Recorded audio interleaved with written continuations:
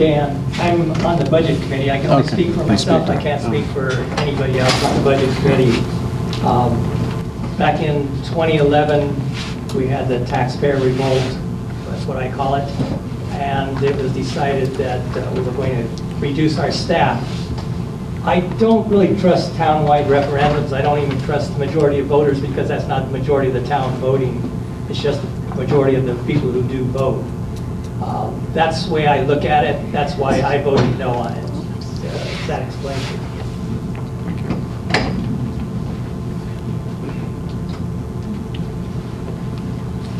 Eddie Moore, I am on the budget committee, and I did have a fire on a Saturday night, which was during the volunteer fire time, and I was very happy with the services I received. I think we should leave them the way they are. Thank you.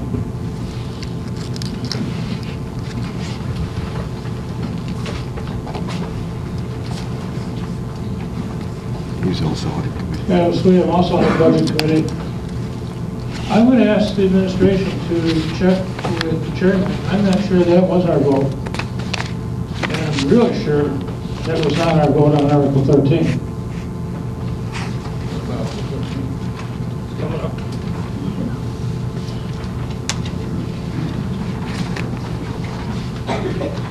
Rudy Joseph, I'm also a member of the budget committee, and I agree that the fire station, not just issue out a Saturday, it is 18 hours, additional hours per week. But I personally believe that if people need time, you should not be service that the fire people do for all of us, especially in this particular time, in winter time. I believe that the money is well spent, and I vote yes.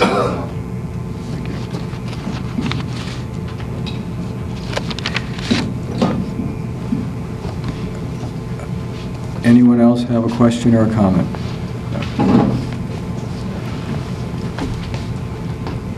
I'm Regina Bowler. I'm a registered voter and I'm married to a firefighter. I will say I personally feel great distress when I leave alone the pager when it opens up, and I hear repeated calls for the call company between 1 p.m. on Saturday afternoon and 7 a.m. on Monday morning, because it is my neighbors, my fellow residents who are waiting for firefighters to respond, and there is no one at the fire station answering that call until the second or third page sentence. Thank you. I wanted to make one other comment, if I could. Ron, did you have something you wanted to say? Yeah, okay. I spent part of the summer looking at all 29 contracts that are posted on the New Hampshire government site on this issue, because I had been told, and I thought it was true as well, that there was a state law, a state RSA, that said that the work week for firemen should be 53 hours. And when I was at the Selectmen's Institute, where we were learning the laws, the fire chief from Laconia, who became the trainer, the head of training for the state of New Hampshire, told me that there is no such law. So I went through all 29 contracts, and what I found out is that there are 27 towns who are at 42 hours, just like our fire department. There are 2 towns at 48 hours, what we're proposing to go to. And that's basically the distribution. There is no state law. There is a federal regulation, and it's called a standard. It's not a law. It's under the Code of Federal Regulations for fire protection employees. And I have to tell you, reading how firemen are scheduled in these contracts is one of the most difficult paragraphs you could ever read, because they counted either on a 28-day basis or on a 14-day basis, and it becomes very complicated from an arithmetic standpoint to follow it. But everyone's at 42 hours. We're proposing to go to 48 to address the issue that was just spoken to, which is manning the fire station for more hours. And there is no state requirement, but there are 2 towns that are at 48 hours, and the rest are at 42. Go ahead.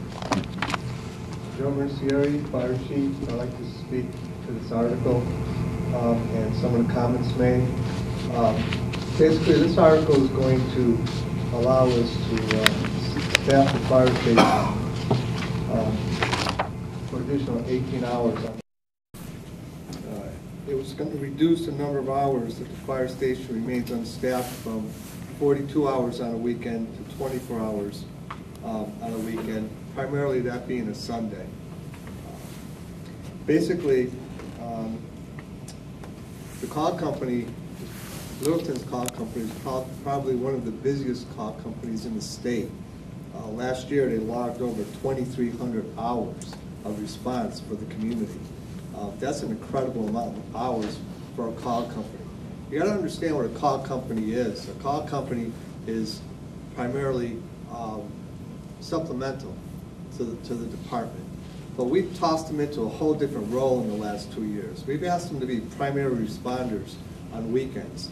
Not only have we asked them to be primary responders, but we also asked them to work shifts in order to reduce overtime, which has been very successful. Some of the things that you have to realize is call company members are regular working people. They work 40-hour, 50-hour-a-week jobs. They also provide a service to our community. And from what I see happening and from what I can tell, they do a good job providing a service for us. They do an exceptional job. However, there's also that burnout rate.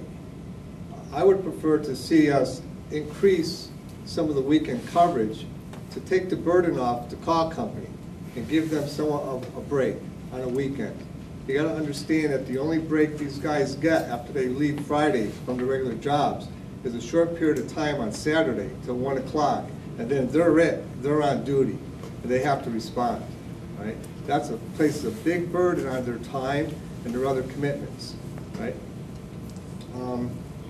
Also got to understand now, I looked it up today to determine just how much of a percentage of weekend calls is a call company covering, right? Statistically, our call company is currently covering 40% of the weekend calls, which is an extraordinary amount of calls, right?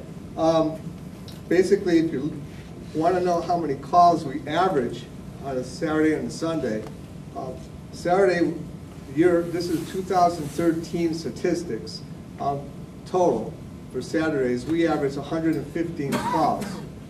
For Sunday, we average 86 calls. Now that's been pretty much the standard for the last 4 or 5 years. So it's not one day is any busier than the other. We're busy every day of the week. I like to see this article supported. I like to see this article pass. For me, it would provide us with 24-hour coverage on Saturday. It would reduce some of the impact on the call company. It doesn't eliminate the call company from responding. It doesn't eliminate the call company from working shifts. What it merely does is just gives them a break on the weekend, which is something I think we need badly. Thank you.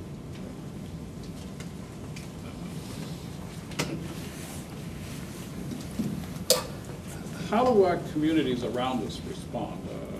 Bethlehem all call?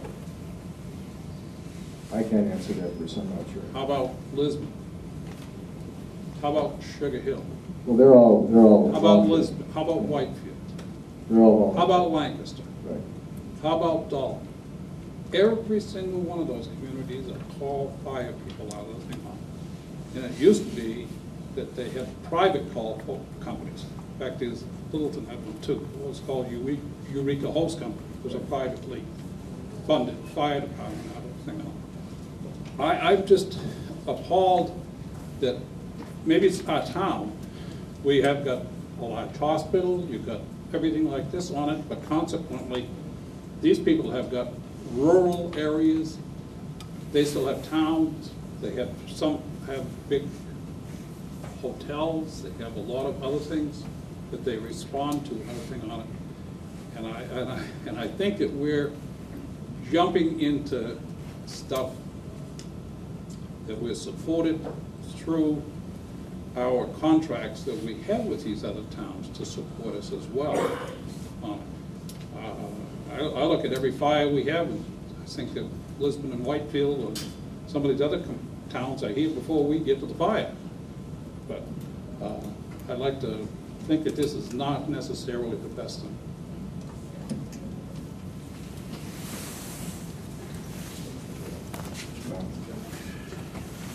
Yeah, I'll go one more time. Not all those towns have $750 million worth of property to protect. And not to beat a dead horse, but I did one other calculation, and the Budget Committee supported 21 money articles this year, totaling $2.2 million. And they're not supporting an article that's going to give us 900 hours of fire protection on the weekend for $9. To me, that's illogical. Yeah, and if you could please check those numbers before the ballots are printed. Thank you. My name is Dan. I wanted to ask Joe a question, and that is, do you still respond with a call out on locked out of vehicle calls? We don't respond to lockdown. Excellent.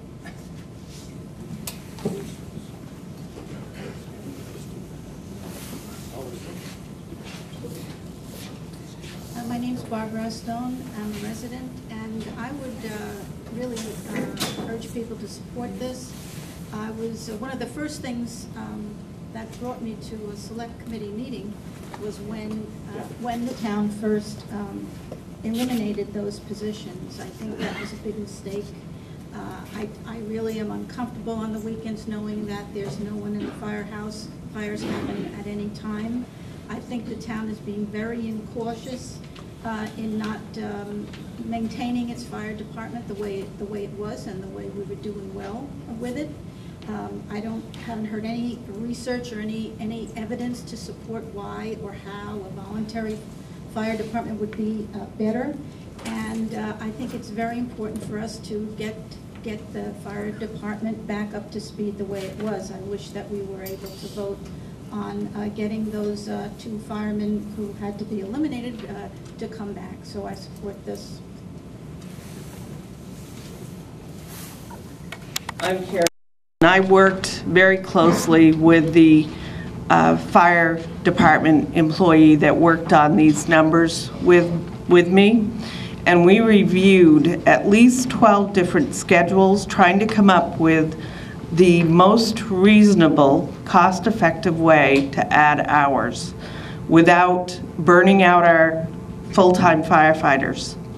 And if we had looked at adding 2 more firefighters, that number was well above $160,000. So by adding 18 hours, you're getting the biggest amount of time we can provide you at a reasonable cost. Okay.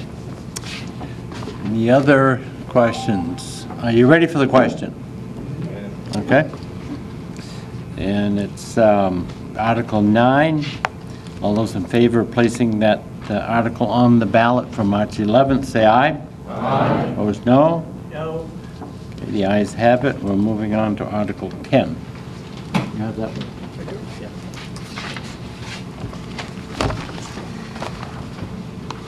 Life, disability, and income protection insurance benefits for call and part-time firefighters.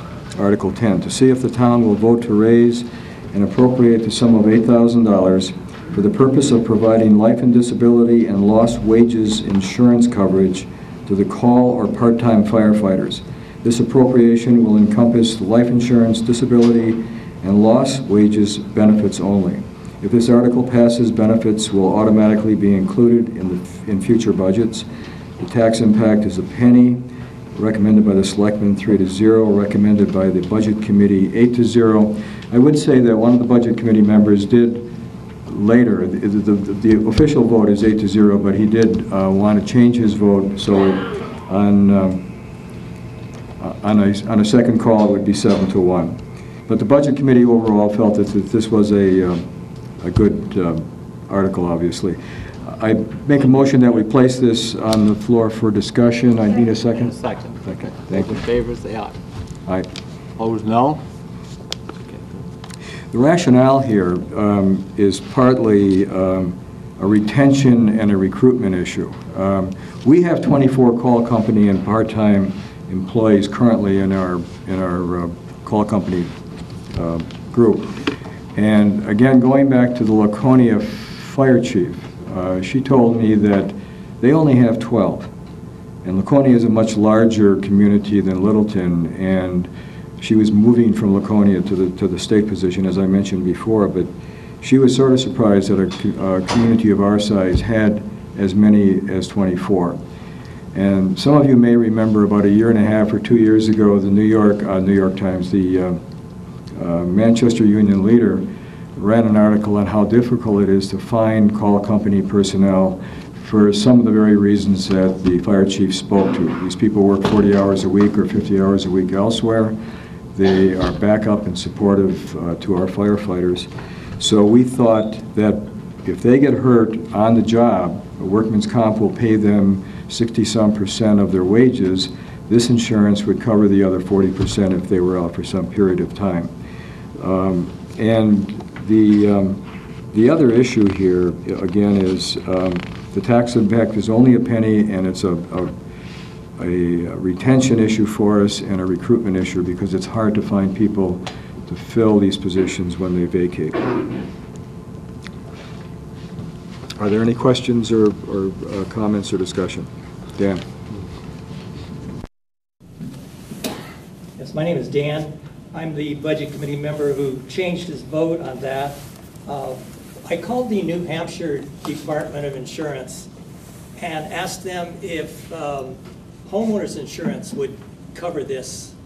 If a firefighter went out, he was injured on the job, if their insurance company would cover that. And they said, no, not at this time. And of course, I wouldn't want anybody to go out on a job, get hurt, and have their family have to bear the responsibility. So my suggestion would be that they just don't go out on these kinds of jobs.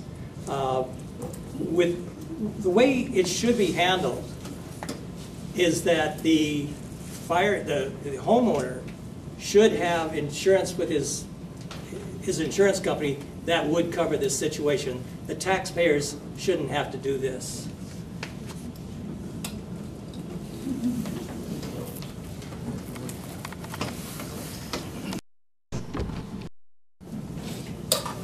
Bruce Hadlock, I asked at the last meeting, because it was brought up and you never mentioned workman's compensation. And I actually went back to the fire chief and asked him, and his comments were the 60%. But the 60% is the same thing for the full-time fire. It's the same thing if you were working at the stamp company. It's the same thing if you were working anywhere. It's the state law that you get 60%. So it isn't something that is relevantly different, other than the fire chief told me it was going to be 60% of the man who worked, I'll use an example of the stamp company. If he worked at the stamp company and he was getting those wages, the fire chief informed me that he was going to get 60% of the wages that he would ordinarily earn, not just as a volunteer fireman. Now, the other one was that the federal government had just recently passed a law on it that pays the life insurance part of it to anyone that is considered to be a first responder. And that is an automatic thing in the event of a death on it that they pay for as well. And I watched a lot of companies around here, such as UPS. UPS, in turn, are self-funded. The employees put in a few dollars of their own money every week on it. And a lot of companies do this. One of the firemen told me he was in the union and they did the same thing on it. They take a few dollars of their own money, self-insure their own self to pay it. Because if we're paying for them, they got hurt on a fire. If the person was working at the stamp company, he's not going to be getting the extra part of it over here or anywhere else. I shouldn't be using the stamp company. If you're working any place out of the thing on it, you're not going to get paid extra on it for where you're working on the outside. So to think that they should be getting something extra beyond just because they're on a volunteer basis, those people, yes, I think it's great that we got 20 people, and I think they do a great job. But I'm still not convinced that some of the benefits that we have, we're going overboard on some of these things on it to be able to do these things. These people they're taking it on, yes, because they like to be firemen. They take it on as an extra job. If they were working as a carpenter on a roof, they could fall off the roof. They're not going to get this type of a thing. So I just believe the fact that we're doing a good job, we're paying our people well, and you keep adding and adding and adding, and I'm just not a believer of it. Thank you. Any other discussion or questions?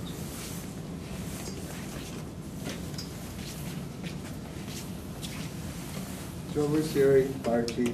I certainly would hate to see one of my call firefighters injured in the line of duty, only to have to realize after the fact that that injury is costing his family 40% of his income.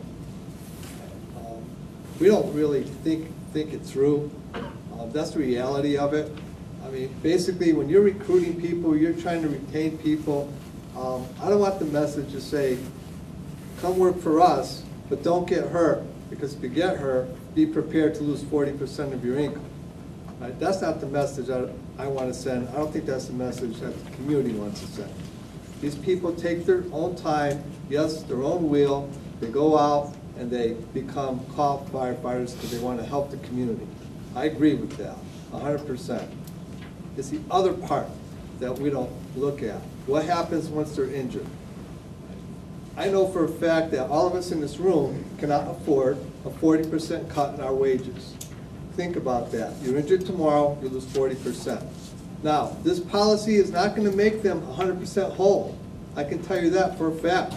Right? It's not going to say, here's your 40%, but it is going to help them recoup a portion of that 40%, which I believe is something that we should support. Thank you. Okay. Are you ready for the question? Okay. Question is, shall we place Article 10 on the ballot for March 11th? All those in favor say aye. Aye. Those opposed, no? No. Okay. All right. Moving on to, it's a vote in the affirmative. Moving on to Article 11.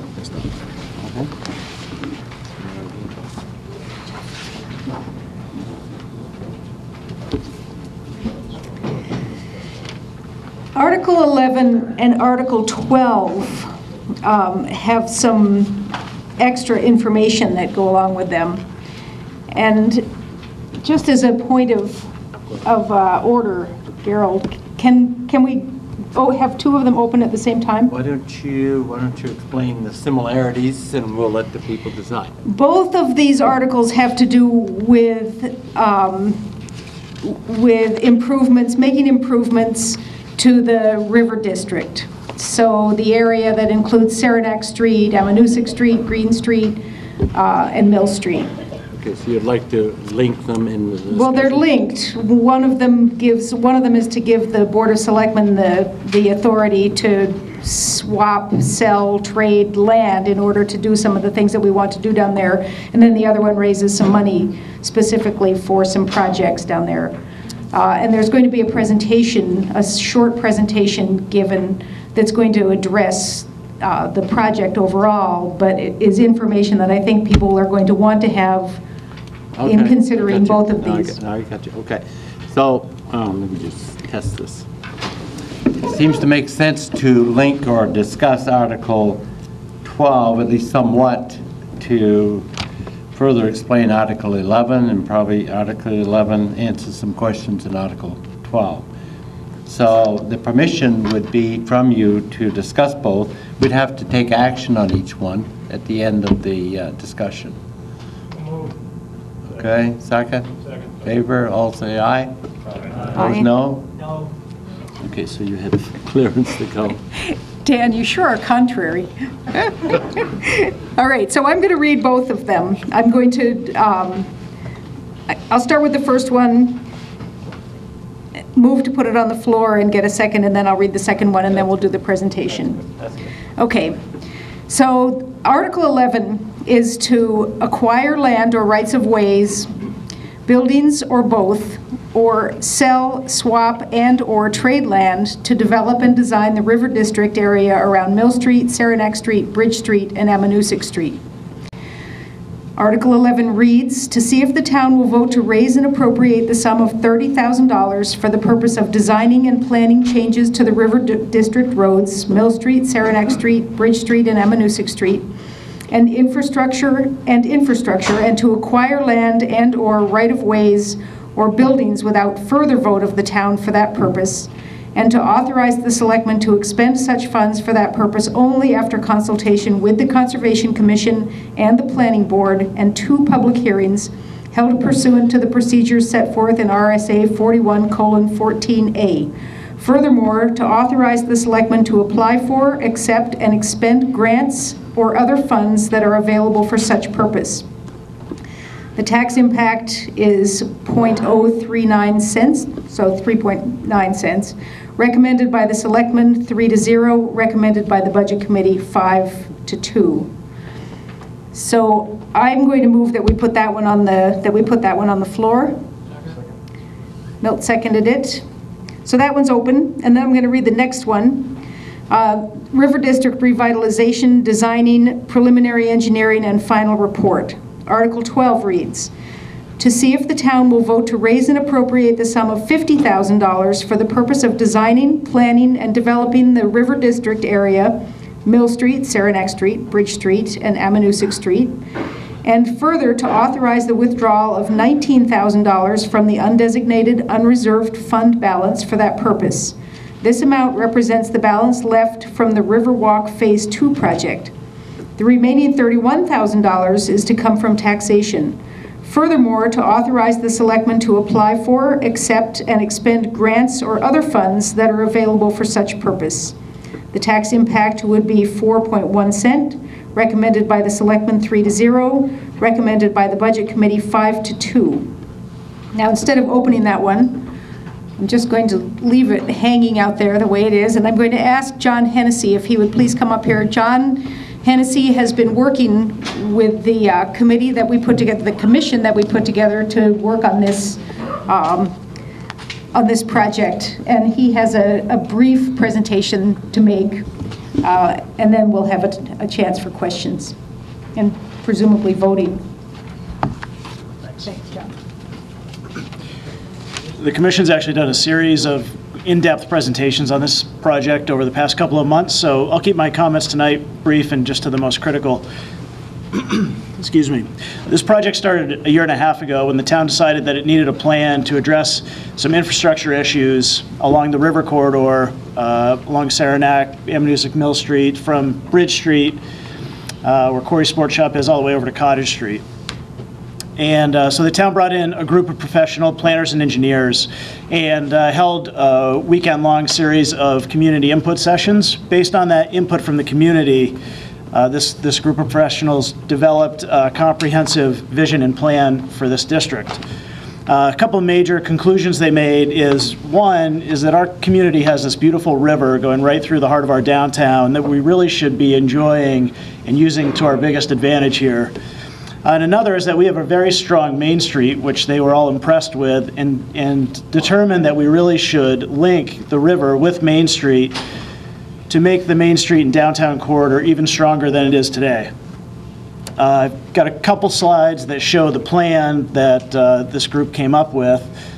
This is obviously a real high-level overview that shows the linkages between Main Street and the river, provides some gateways that draw the two together, provides some river vistas, and some critical areas for redevelopment. The next slide goes in a little more detail, shows some of the key components that they looked at. One, namely, is parking, which has always been a struggle for the downtown businesses and the downtown in general, as well as the Riverwalk that was considered, the roadway, and importantly, safety and walkability along the roadway, as well as some green space and some greenery to make the area nice.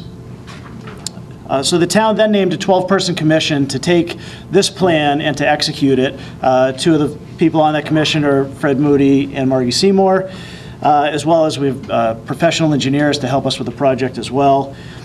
We had two primary goals that we're continuing with today. The first is to fix some broken infrastructure, both below ground and above ground along this corridor. It's the oldest infrastructure below ground in the town of Littleton.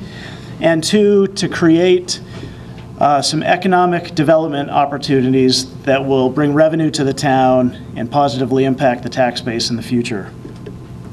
Regarding the infrastructure, the town in the past year spent $30,000 in the Mill Street area to address some stormwater and sewer drainage emergencies. And in the past 10 years, has spent an additional $28,000 on sewer emergencies in the Saranac Street area, all of which have been 100% paid for by the taxpayers of the town. Above ground, two areas to use as examples of needed improvement. If you look at behind Bank of New Hampshire building and the town offices, we've got 1,000 vehicles per day driving through that area. We've got 4 roadways intersecting in the same spot, and there's no walkways going through that area at all. It provides for a very dangerous and congested area. The roadway doesn't run straight through there. It runs into a parking lot, has to jog around it, and then continue back with the roadway to continue on parallel to the river. The other area of focus would be the intersection of Meadow Street and Saranac, heavily trafficked. The roadway is about wide enough to handle a car and a half. So if 2 cars meet there, which they often do, one of the vehicles often has to drive on the private property that's there at the intersection. The plan would address that, create a safer intersection there. As far as economic development goes, the town has a history of success with projects much like this one. The first one I'd point to is the industrial park. LIDC invested $1 million into the industrial park, got $3 million of matching funds, and over the course of time since that investment was made has brought in $9 million of tax revenue for the town to offset taxpayer expenditures. The other being Main Street, which has been very successful as well. I think the reason that it's in such good shape today is all the investments that have been done over the past couple decades to bring it to the point where it is. And the river has very good potential as well to have successes in the same light. So we got the warrant articles combined with the funding that'll be applied from the reserves would be somewhere between $31,000 and $61,000, depending on how much is needed in negotiating these rights of way. To put that in perspective, I'll talk a little bit about the progress that this commission has made to date. North Country Council has done a comprehensive traffic and parking study in this whole district. We've got 2 engineering firms from the town of Littleton, Riverside Engineering and Horizons Engineering, which has volunteered their time to take all the previous plans that the town has paid for and put together in one comprehensive map, overlay some additional work to date that they've done on some of the problem areas to give us a real head start towards finalizing with the warrant article that we're proposing here today. As far as funding goes, we've attained $30,000 in grant funding already in the 6 months that we've been focusing on applying for grants, and have raised $28,000 of private funding as well, which will go toward a demonstration project related to this overall plan that'll start in the spring and summer of this coming year. We've already met with Senator Ayotte and the staff of Senator Shaheen and Representative Custer to get the process moving forward and generate interest in obtaining public funds for the project to match and offset some of the town funding. They've shown great interest in the project. What's most important to them at this point is to see that the town supports the project as well, which will enable the commission to spend the next year raising as much money as it possibly can to help with this project. I think the town's investment here is a very good one. I think the reason that we can all be so proud of Littleton today is all the projects like this one that we've done over the past 10, 20, and 30 years. And I think this project will help us be proud of Littleton 10 years from now as well. And with that, I'd like to turn it over to Selectwoman Seymour. Thanks. I just want to briefly talk a little bit about what a project like this looks like from the perspective of a selectman. Littleton has a long history of being very proactive when it comes to economic development. Littleton also has a history of having individual townspeople work hard on getting projects, moving projects forward, and having the foresight to see that healthy infrastructure and a healthy variety of economic opportunities in a town gives us a certain strength that a lot of other communities don't have. I think that part of our economic health that we've been able to see through this, I mean, I'm sure that some others of you have driven around the North Country in the past couple of years, and I mean, the difference between our Main Street and a lot of the other main streets that we can see is really pretty phenomenal. Littleton, we may be hurting in the back corners in some places, but you don't see it when you drive through our town. And I think that I just would like to speak in favor. The Board of Selectmen is in favor of both of these articles. We're in favor because we believe that our economic health depends in part on our proactive approach to development. We have a wide variety of different kinds of jobs available in this town, so that no one sector, if one sector goes down, it doesn't ruin the town's economy overall. We have had foresight in making improvements that have given us our vital and widely celebrated Main Street. We have gotten a lot of help from the taxpayers to do some of the projects that we've done, and we hope that you will continue to support it. And I also would just like to say that by planning ahead, by knowing that we're going to be making improvements, and by intending to make improvements to a particular area of town, and starting off by making the improvements to the infrastructure in that area, we avoid the need for a lot of emergency sorts of repairs. Just this year, we have made somewhere between $30,000 and $40,000 worth of emergency repairs on Mill Street because of infrastructure that was not up to date and was not able to handle some of the runoff that we're seeing from the big storms that we're getting in the summertime. So we would like to see some of that. We would like to see all of that infrastructure upgraded so that we don't have to deal with those kinds of, you know, something happens on a Thursday, and on Monday we've got somebody in our selectmen's meeting asking us to, you know, do something about things that are going wrong in their front yards. We would like to make sure that those kinds of things are talked about and thought about and planned for ahead of time, instead of all of a sudden needing to be done. So this project is one of the things that will help us get the groundwork laid for some further economic development in the town of Littleton, in an area that we believe is going to be really beneficial to the entire town. Thank you. Okay. Now, what would be germane? Any questions on Article 11 or 12 before we bring them to a vote?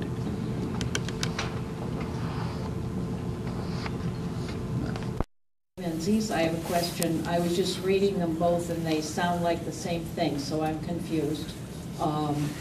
Is there some important difference between them, or why aren't they just one article? Thank you. Article, in a lot of ways, Article 11 is sort of a housekeeping article. There's a regulation that in order for there's a state law that in order for the town government, the selectmen and the town manager to sell property or buy property or trade, there has to be a town meeting vote. And so we need to have the vote of this body, this meeting tonight, in order to get it on the ballot, and then the March meeting in order to pass it, to give us the opportunity to acquire rights of ways or pieces of property to you know, in order to maybe put a road in a place where it isn't before, or to move it from where it is to someplace else. So the first article is to give us that authority, so that we don't have to wait until next year's town meeting to move ahead with some of the things that we'd like to do. And then the second article, Article 12, is to raise money specifically to do the engineering that needs to be done in order to determine exactly how we're going to go about spending the money, you know, moving forward with this project. Does that make sense, Mary? Yeah, I guess I I mean, Yeah, you just need to have the approval to do that, and the other thing is a separate thing. and we wanted to tailor that first one so that it just talks about acquiring property in that area, so that it doesn't, so that people don't think, oh, now we're going to go out and, you know, buy something up on Far Hill or any place else in town. This is just specifically to work on this project. Thank you. You do want to leave that. I just want to vote on them one after the other. One After the questions. I'll stay here. Brian Hadlock. First of all, I am in favor of fixing up that area. I think it's anywhere around Littleton, around the riverfront, is beautiful, and I think businesses can thrive around it. My concern is trying to limit as much as possible being passed off to the taxpayers. You're looking at what the state of New York is advertising now. Come here, put in a business, and you don't have to pay taxes for 10 years. No, we're not doing that. I know we're not doing exactly that, but there are ways to barter with businesses. Someone could come in and say, listen, we've got a basic infrastructure here. You do this, and maybe the town could say we could abate taxes. Who knows? But let these commercial properties start paying for something. We look at what's happening in other towns, and they're building a Walmart. They're building these places, and the towns are getting fire trucks and fire departments built. We really need to start looking at these other options so the taxpayers, it doesn't come out of their pocket every single time. You know, these businesses have a lot more, I guess, ways to write things off. And one other thing I wanted to say is the town has always done an outstanding job as a whole over the years constructing things. But those who have been asking the questions about, okay, how's it going to be maintained afterwards, that's quite frequently been left out. And that really needs to be brought into where if you're going to add on another 100 parking spaces, who's going to plow it? Who's going to take care of it? Do we need to hire another meter person to help, you know, take care of the meters? Those are the things that we need to include as well. You know, we saw it when we put the last Riverwalk in, which it's outstandingly beautiful. It gets used all the time. But when it was finished, they said, who's going to maintain it? It's a recreational item in our highway department who had to end up putting in overtime to take care of it. It was never discussed. So those are just some of the things that I just want to make sure that before it goes too far, you know, that there are other options and details that need to be brought in as well. Okay, yes. Back.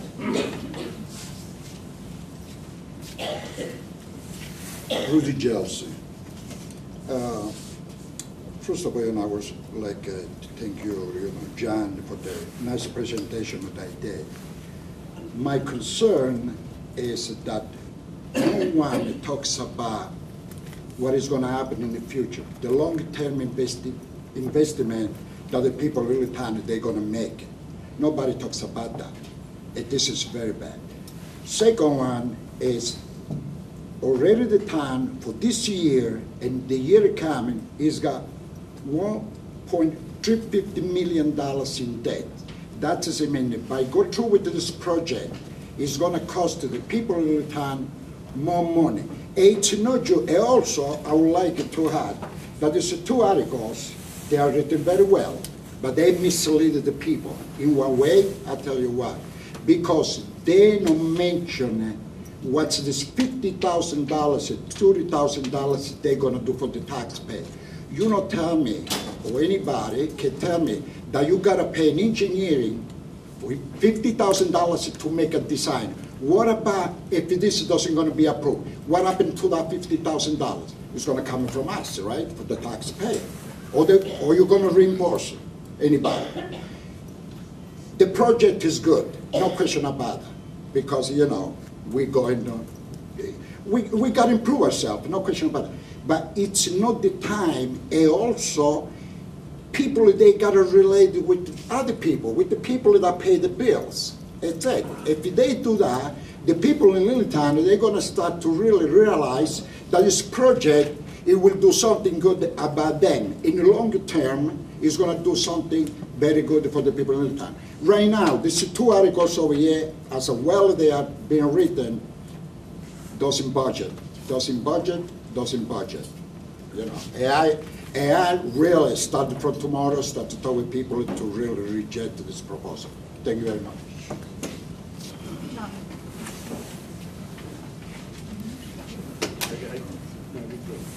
Yeah, I'd like to comment on actually both of those last 2 points from Brian and from Rudy.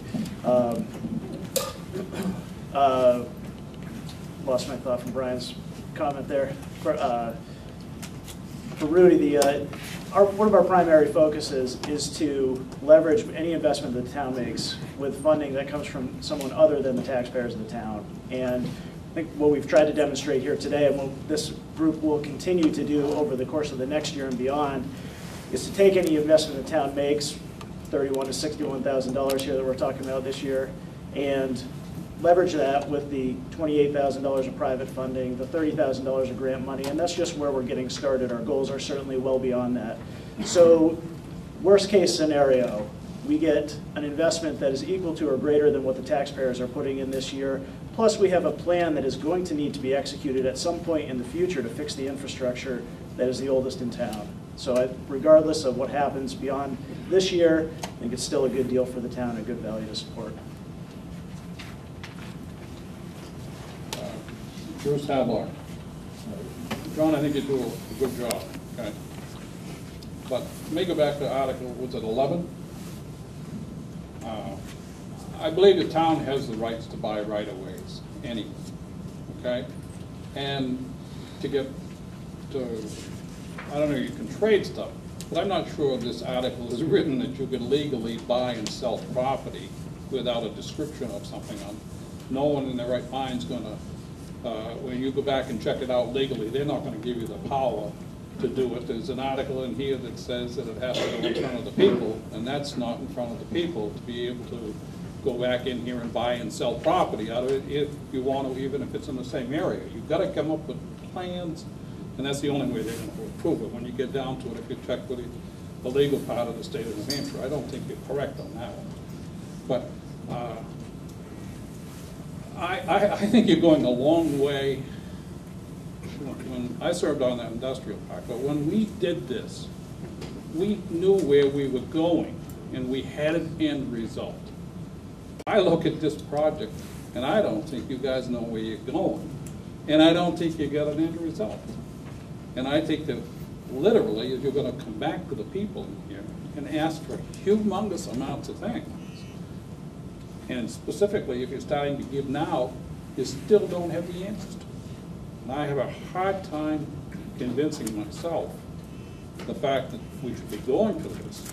Not to say the fact that we should be improving down there, the river's a great project and stuff like this, but I don't think you know where you're going. And I don't think you know where you're going financially or anything else on it. And I think you're putting the cart before the horse. Thank you. Okay, I think, Brian, you were next. Uh-oh. You yielding? Okay. Sylvia Smith. I have been concerned, I guess, on two fronts. Can everyone hear? No. Not sure if is that any better? That's better. I'm concerned on two fronts. I don't know if we got your name. Sylvia Smith. Okay, good. On the one hand, I think this is a really terrible time. People are really struggling. People on fixed incomes are really struggling. I think there's going to be a reaction from many people. Why are we doing this now? We really just need to dig ourselves out of a hole. Why are we doing this now? My second concern is whenever these types of projects come up, people talk about grants. It's not going to, well, those grants come from the taxpayers. And unfortunately, they frequently come with strings that people hadn't anticipated, like Westchester County, New York, where they ran into major issues taking a federal grant and ended up having to expend a lot of money in fines because they didn't adhere to some detail. So that's concerning to me also. I would be curious who is issuing these grants. Are they HUD grants? What are the strings attached to them? So those are my concerns.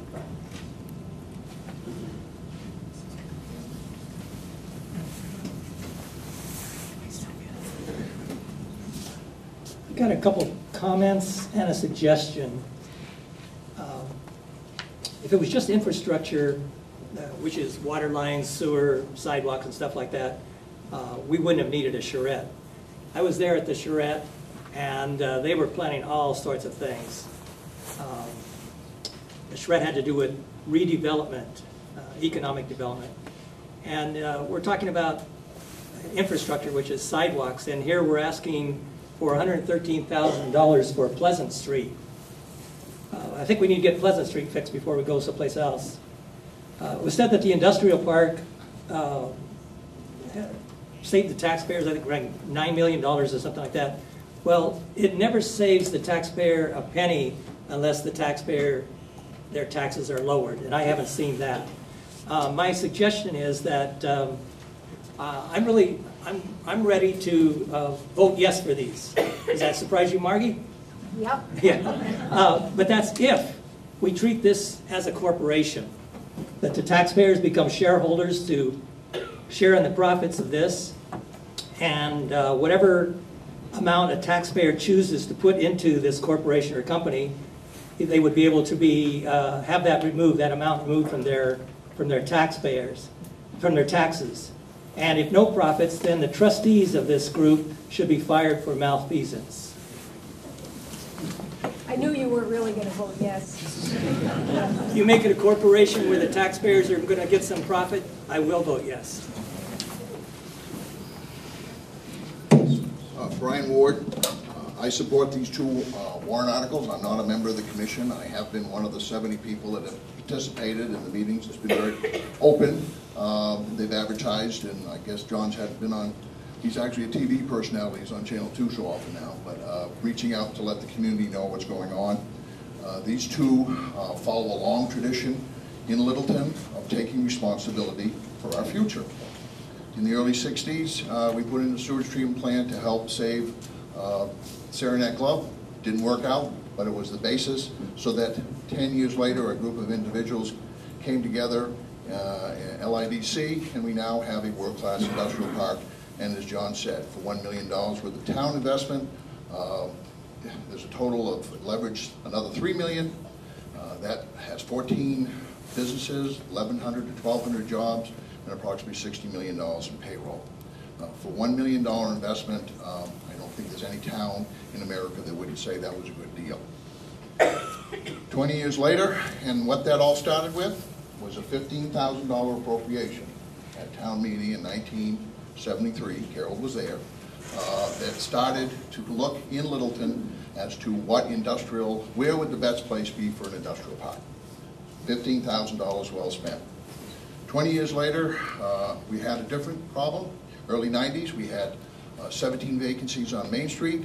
We had a world-class industrial park. We didn't have a road or a bridge to it, but our economy was hurting across the board.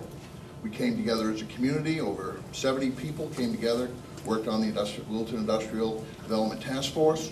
In 1995, our tax base was $241 million. Less than 15 years later, we were at $794. We tripled our tax base by our collective efforts to work across the board, and one of the major reasons was the Main Street, which became our energy center, our tourism. We reinvented it. What we're hoping to do, what the commission is hoping to do, and I think hopefully we as a community will support them, is do the same thing for the river area. The river area was our first industrial park. At one time there were 5 dams. The last one was built in 1936. When Saranac Club closed in the mid-60s, we kind of forgot about that area for economic development proactively. However, 25 different buildings have been taken down in that area. The Bank of New Hampshire building took down 9, where the parking is, took down 6. 25 buildings were taken down. Now that was the easy part, to tear them down. Bruce talked about demolition. What is scary about the infrastructure down there is nobody knows where most of those sewer lines and storm drains are going. And we know that when they redid Main Street, Jerry Eames is here, he had a swimming pool in the bottom of the theater building when they plugged off because they didn't know where that went. So the infrastructure that needs to be done down there, that is, whether we do the plan or not, it is something that's a solid investment. Every time there's a major rainstorm, We have flooding down there. I think, did you mention 28,000 it cost us this summer for that? Almost 40. Almost 40. And that's not the first one. We've had many of that. So the infrastructure to do that, and as I urged before at the budget hearing, drive from one end of Mill Street to Saranac and back and forth. That is an area that we tore buildings down but never developed a plan. I think the plan that they're going to come up with, and everyone's talking about, how are we going to pay for it? Well, one of the things that we've always been successful in Littleton is developing ideas and then finding alternative funding sources to match them. Town building, $1.5 million upgrade. Taxpayers are responsible for $500,000.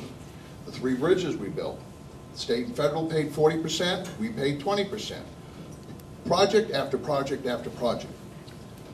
In the early 90s, we developed a collective vision, and Ed Hennessy, myself, Paul McGoldrick, I think Jerry went with us. We went down and met with a congressional delegation, and we said, we have a vision, similar to what Martin Luther King said. He had a dream, we had a vision. And the delegation, we met with the congressman, both senators' office, and they were very polite to us. They said, well, that's fine. We thought we'd give them their vision, they'd put a plan together and come back. And they said, no, it's not the way it works. You've got to develop your plan with credible plans based upon engineering help. You come back to us, partner with the appropriate state agencies, work with the federal funding partners, and then once you've got your plan in place and a credible plan, then we will help fund it. That's the way it works. This is the same first step that we're doing here that they did with the industrial park. It's the same first step in 1993 when the town voted $50,000 to support the Littleton Economic Development Task Force. And it's in an area that many have talked about our limitations here in the North Country, and there are many. We are physically isolated. But that river is a great asset. It was the reason why Littleton was created in the first place, and it has a potential to be even a stronger portion of our community, and I urge everyone to support it. And the final point is, when this plan is developed with technical expertise, any of the expenses are coming back to the voters. 9 different allocations of LIDC went back before. And I think with all of the hard work from John and his team, I think we need to support the younger people that are getting involved. John with his skill set, Jimmy McMahon, they've just done a phenomenal job, and actually they've done a better job than LIDC in a shorter period of time, and I can say they did a better job than the Littleton Economic Development Task Forces. They've learned from every single mistake we made. I don't want to list them all because that'd be too depressing, but they've learned from us. Thank you.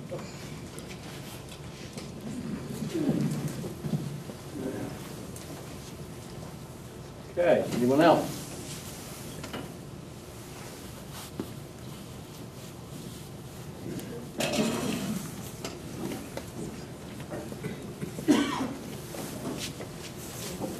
Greg Allaire, Littleton Chamber President.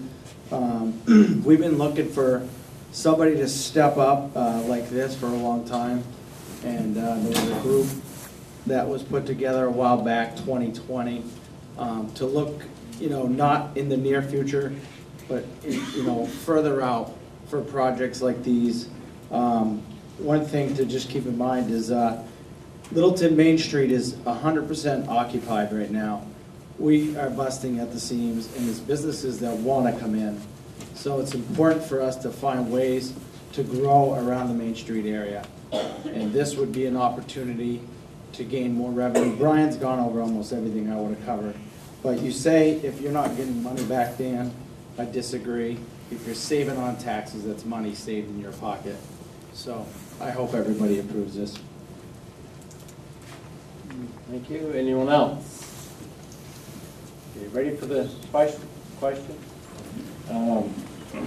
The articles will have to be placed separately.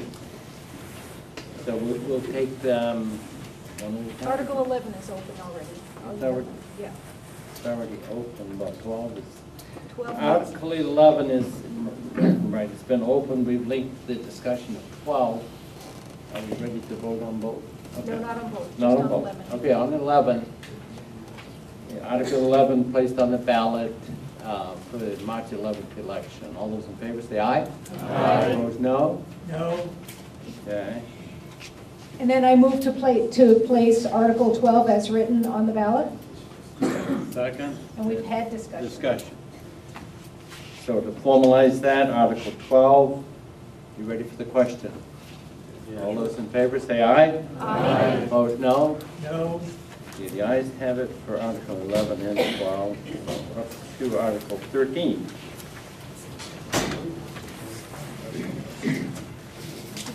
Article 13 is the town building community meeting room in the Opera House town building. Article 13 reads, to see if the town will vote to raise and appropriate the sum of $35,000 to renovate, repair, improve, clean, and furnish, including purchase tables, chairs, and other furnishings, the Selectmen's meeting room in the town building Opera House. To authorize a withdrawal of $3,000 from the Opera House Special Revenue Fund, to further authorize the use of $15,000 to come from the undesignated unreserved fund balance, with the remaining $17,000 to come from business, community donations, and grants. There would be no tax impact in this year. This is recommended by the Selectmen 3-0, not recommended by the Budget Committee 5-3. Brian, do you want to talk about this one? We originally, the Board of Selectmen, okay, I'm going to move to open this to place this on the ballot. Milt seconded. That gets it on the floor. Yeah, and Milt seconded it. All right, all those in favor of getting it on the floor say aye. Opposed, no? I think Skylar has a correction. Okay, all right. This article changed from the way it was originally presented to the Budget Committee. The Budget Committee re-voted in support of it. I don't recall the vote. Okay, so we don't know what the number is, but instead of not recommended by a score of 5-3, it's recommended by some other number. I believe it was 5-2 what I saw. In support? In support of it when I saw it on Channel 2 when they re-voted on it. I think you're right. Yeah, we were going to take this, just 1 second here, Brian, sorry to call you up and then make you wait, but we originally voted, the Board of Selectmen voted 3-1 against even putting this, supporting this. Right, 2-1 against, sorry, we had an extra selectman that day. Milt and Mike did not want to support this, and I did. And so we weren't even going to put it up for consideration. But some people in the community heard that that's what was happening and decided that they wanted to bring a different idea forward. And that idea included having the business and community support it financially. And that's what I want to have Brian talk to you about. This is, when I watched the debate occur and read about it, I was amazed about how, regardless of what position you took, everybody was right. The selectmen originally voted 2-1. 2 selectmen thought that this was something that we shouldn't do this year. Their points were well taken. You guys hear Brian in the back? Sorry. I watched or followed the vote, and the selectmen voted, Mike and Milt voted 2-1 against it, and they were concerned about the taxpayer implications. Totally legitimate point. Margie made the point that she felt that this was a good appropriation because the town had been incrementally supporting, upgrading the Opera House, and that they needed to use the building. She was right. I don't think anybody disagreed with that. So after thinking about it, I said, well, maybe the thing to do is to create a partnership between the town to raise the money from the business and the community to offset what the taxpayers would be funded here. The way it's been structured, there would be no additional funds raised to pay for the town share, and the business community, they would raise $18,000, the business community would raise $17,000. So I went, spoke to Milt, he said, sounds a good idea, I'll take it back to the selectmen. I went to the selectmen, they supported 3-0, and then the budget committee voted 5-2. I watched it, and one of the people that voted against it was my good friend Tony Alagua. And Tony made points of which he was right. And the point that Tony made was he wasn't against it, but he felt that there was a need for a comprehensive plan to finish the Opera House. It's a very good point. Called him up, spoke to him about it. And I think that's true. However, this is a way to get that room finished so that we can continue in an incremental basis to finish the Opera House. The original plan was to save the Opera House, make it structurally sound, be able to insulate it, do everything we need, and then plug away at it. Historical Society has done a wonderful job on their museum. The Chamber of Commerce paid for the whole rehab of their area, which was a good partnership. I believe there's been multiple votes by the town to make improvements into the Opera House. I believe a year ago that was done, and we have new tables and a new screen. So we've spent money to continue the process. So what I've urged, which the Budget Committee has supported and the Selectmen have supported, that we create this type of partnership. Now, this has been done before. In 2008, the Community House folks came to the Board of Selectmen and said, we need to make some improvements to the property. And we said, okay, we'll match you, 10,000 for 10,000. The Community House people went ahead and did it. And so that was a partnership that improved the Community House and continued the long-term partnership, which has actually been in place since 1920 for the town supporting the Community House. So I hope you'll support it, and that we can, again, create another partnership to, again, move the town building along to finish it. Thank you.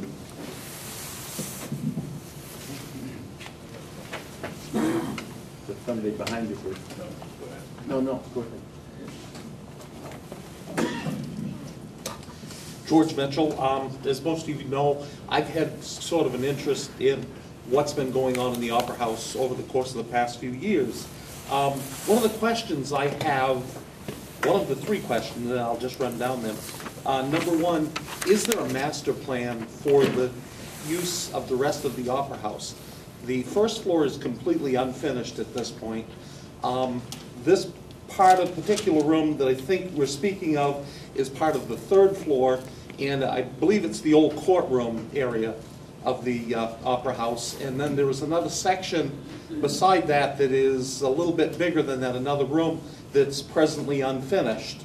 And I'm sort of curious if there is a master plan for the rest of the building that is unfinished, and if this falls into the master plan, or if we're doing this not considering what's going to happen to the other areas, just because we feel there's a need for a meeting room of this sort. The other question that I have is there a real need for the meeting room? I can think of several spaces in town that are mostly usable at this time and can be used, as a, you just call and make arrangements and they can be used. So is there a real need? The third question that I have is, there's a 45-year easement left with the Department of Historic Resources in New Hampshire for anything that goes on in the Opera House.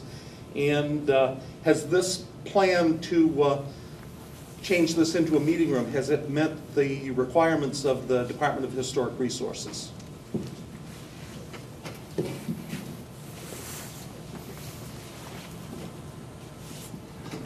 Fred Moody again. George, I'll try to take those in order. As far as a master plan, there is the Opera House committee that is working on that. We do not have a written master plan. The meeting room that you described is the old selectmen's room, the old courtroom. Is fairly close to being brought back into serviceability and use. So it is an incremental plan. If we had a master plan, we'd be looking at a large investment in money. We think this is a good return for a relatively small investment in money.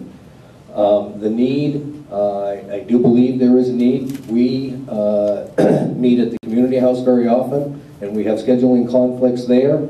The Community House Board of Directors recently closed the annex, which was the other primary meeting room we used, for an indefinite period.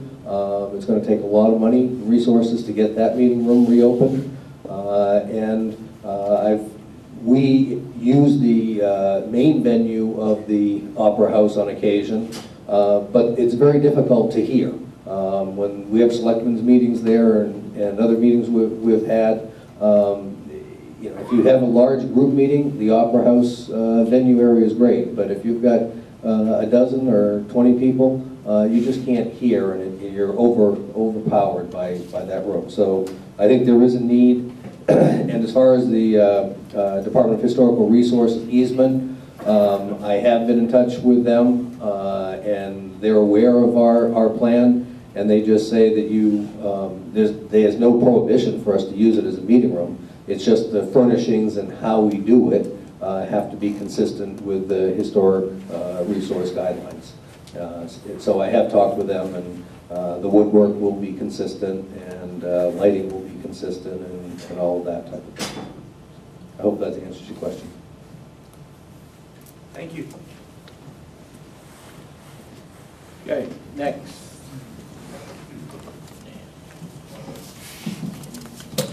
Dan here. At one time, we talked about having the students, the Littleton High School students, doing the work there, but it turns out that there's lead in the paint in the room. And I was wondering if this couldn't be reconsidered, that just asking for enough money to have a professional company come in and remove the lead paint and let the students do the rest.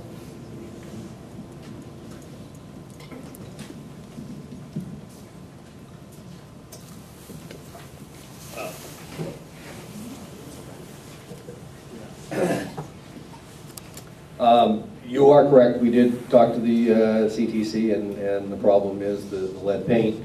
And from that discussion with them, they determined that they really didn't want to have any further involvement with it. So I moved on and have been talking with private contractors that are lead paint abatement specialists. So that's who we'd be using for the primary work. Once that is done, if the CTC students want to come back in, I'm certainly willing to open that discussion, but we have to abate the lead issue first before they can even, are even willing to talk to us. Okay, Fred, the question is then, is this money, this $35,000, and then there's going to be another, well, I don't know how much all there is together in here, is that just for doing the paint removal, or is that for doing, rehabbing the whole thing? It's to get the room back in use for meetings. So the answer to my question is, it's not only for the lead paint removal, it's also for doing the other work. And that's what I'm suggesting, that we table this, just get enough money to do the paint removal, and then have the students do the rest.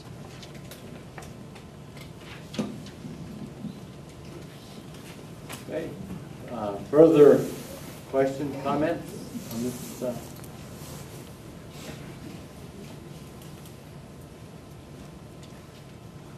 My name is Art Green, and I've always admired the Opera House and wanted to have more activities going on there so we can enjoy it. I know that there are very successful businesses in town that we could probably approach, as was mentioned in this warrant article, to see if they would make contributions, and this certainly goes along with that. It's a beautiful building.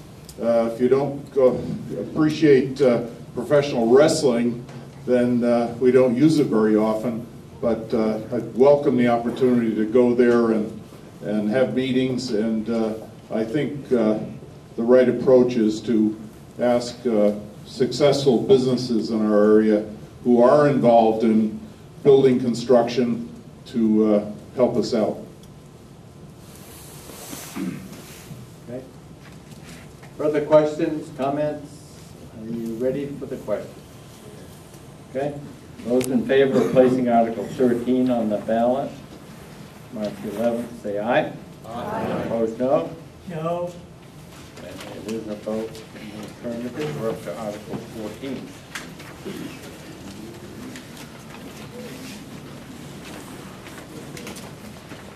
Article 14, restructuring, repaving, and upgrading various town roads. And you'll see that in 2 boxes, one continued.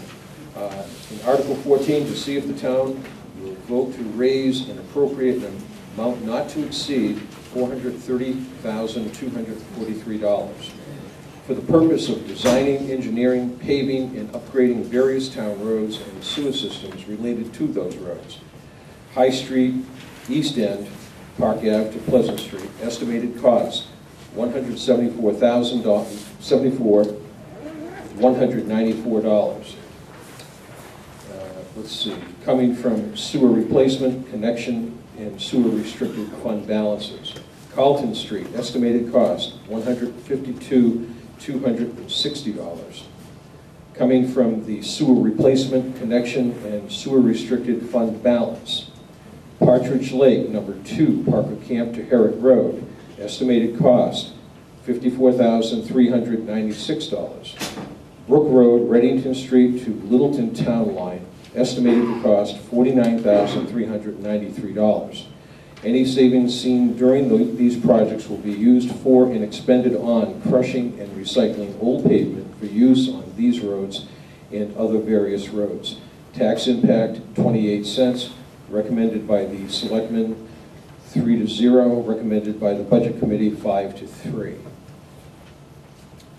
And I move that to the floor for discussion. Second? Second. Okay. All those in favor, say aye. Aye. Those opposed, no? That gets it done. 2 votes. Okay. You ready for questions? If I can answer it. All right. Linda Warden, every time we pave a road and there's a culvert where there's a drain, they don't lift that drain up. And I don't want to pay for any more roads that they don't lift the drain up. Every time I hit that Dells Road and my tire goes down, they go whomp. It's not right, and it's engineering inappropriate. And if we're going to spend the money, we need to do it properly. So I would like an honor system from the selectmen that they will see that that no longer happens. George? George, did you hear that? Very good.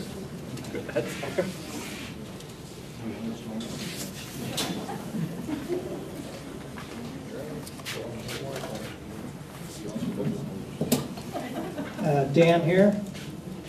We're asking for money to do the Saranac Street area. And we've got streets that need to be repaired.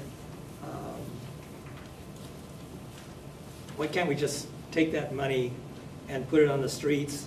And you guys are just asking too much of the taxpayers who aren't getting their raises, who aren't making money like the public works people do.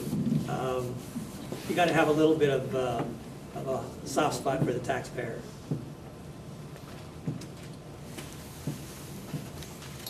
Anyone else? Further comments? Ready for the question? Article 14. Those in favor of placing it on the ballot, say aye. Aye. Opposed, no? No. Okay. Let's vote in the affirmative. Article 15.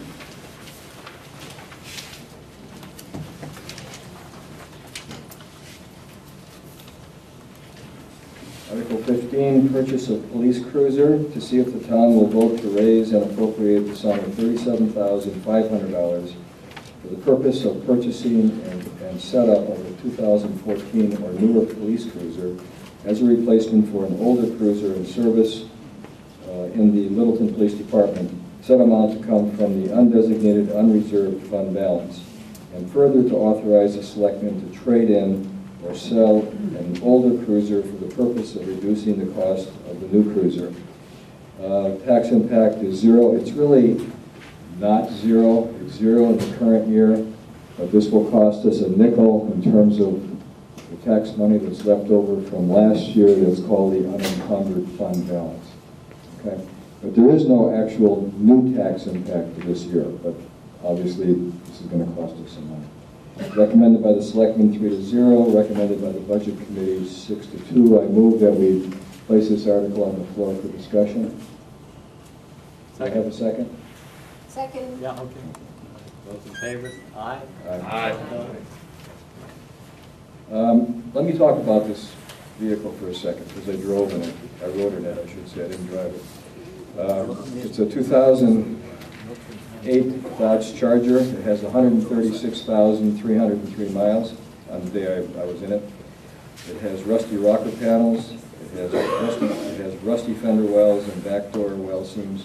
Remember last year I told you I ran my hand underneath the body of the one that we had up for sale last year, or up for replacement, and this one has the same rust spots.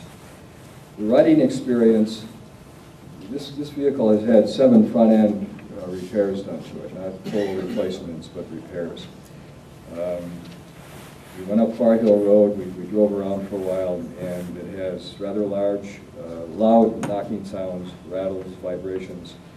The total repair cost here from October of 2009 to November of 2013 has been $7,365 in repairs, not service, just repairs. The front end work came to $2,300. Because we have computers, I can show you. The yellow bills are the front end. And you can notice that from July of 2013 on, there was a lot of front end work done on this vehicle. I want to talk about that and emphasize it because we're not talking about rotation here. We're talking about the replacement of a vehicle that truly is in need of renewal or a new vehicle replacing it. A lot of cars in town have 136,000 miles on it, but a lot of cars aren't driven like these cars are driven every day by different drivers, and this vehicle clearly needs to be replaced, and we really ask you for your support here, but I'll take questions or any discussion you may have. Bruce?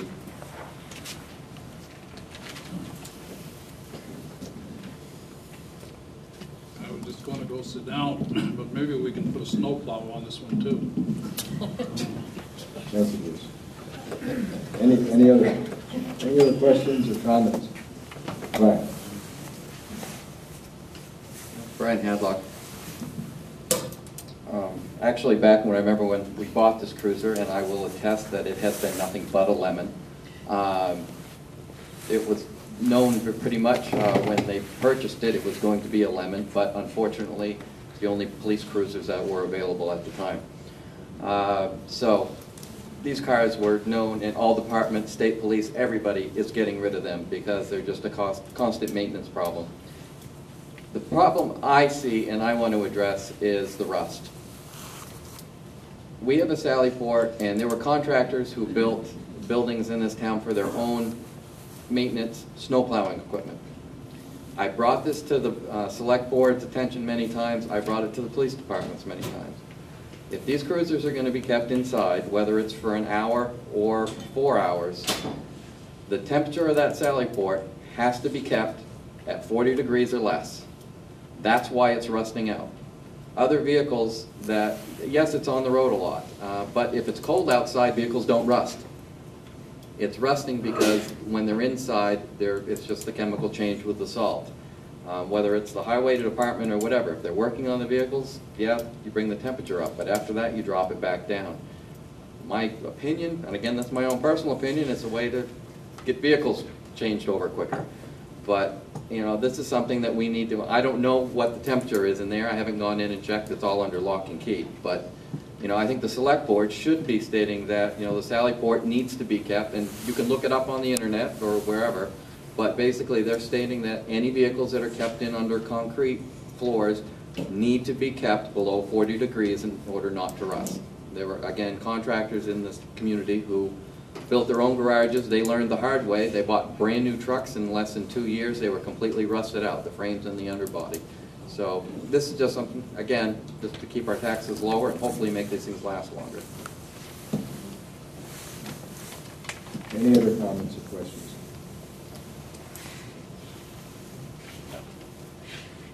Okay, that's Article 15. You ready for the question? Yes. All those in favor, placing it on the ballot, say aye. Aye. No? The ayes have it. Article 16.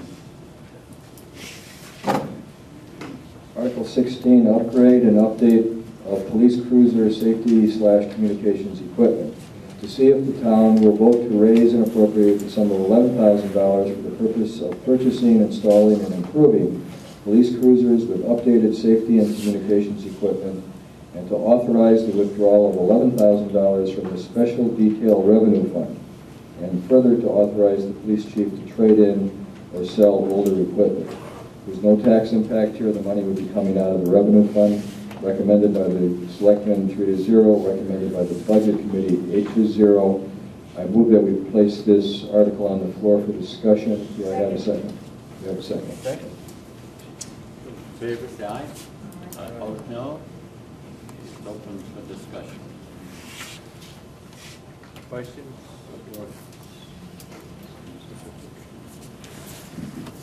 Dan, since Paul Smith is here, I wanted to ask him, I was curious about the temperature in the Sally Port.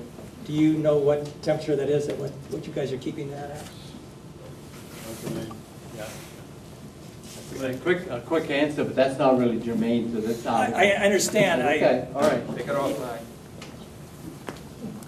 Mike. We turn the heat off all the way down to 50 on the thermostat, so you can ask parking enforcement. It's quite cold in the Sally Port, and we only use Sally Port when we have inclement weather. We pull the vehicles in so they're not iced over. They're primarily parked outside. We do pull it in to process arrests. Okay, thank you. Back online. Thank you. Are there any other questions or comments? I did have a question. What did we move? No, we're on this one, on the equipment. Somebody asked me why the selectmen have the authority to sell the cruiser but not the equipment. And we don't really sell the cruiser. The police chief is responsible for placing that, but we have to approve the bidding. Whatever the high bid is, we have to approve it, and that's why it's worded that way. In terms of this article with selling the used equipment, the cage that's in the back or whatever else they would be updating, that's left up to the chief to do. The money from that sale comes back into the general fund. Brian, do you have a question? Quick question for the chief. You asked the parking enforcement officer to verify that it's 50 in there. Is that where his office is located? It is. I learned something today. I work gagging. Anything else? Okay, you ready for the question? Yes. Right, you want Article 16 placed on the ballot for the March 11th meeting. All those in favor say aye. Aye. Opposed, no. The ayes have it. Moving on to Article 17.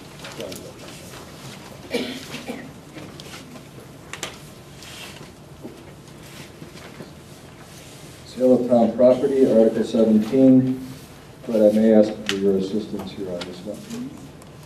Shall the Board of Selectmen be authorized without further town meeting action to subdivide, exchange, and/or sell the following town property, including development rights, after 2 duly noticed public hearings in consultation with the Town Planning Board and Conservation Commission in accordance with RSA 41:11-4A.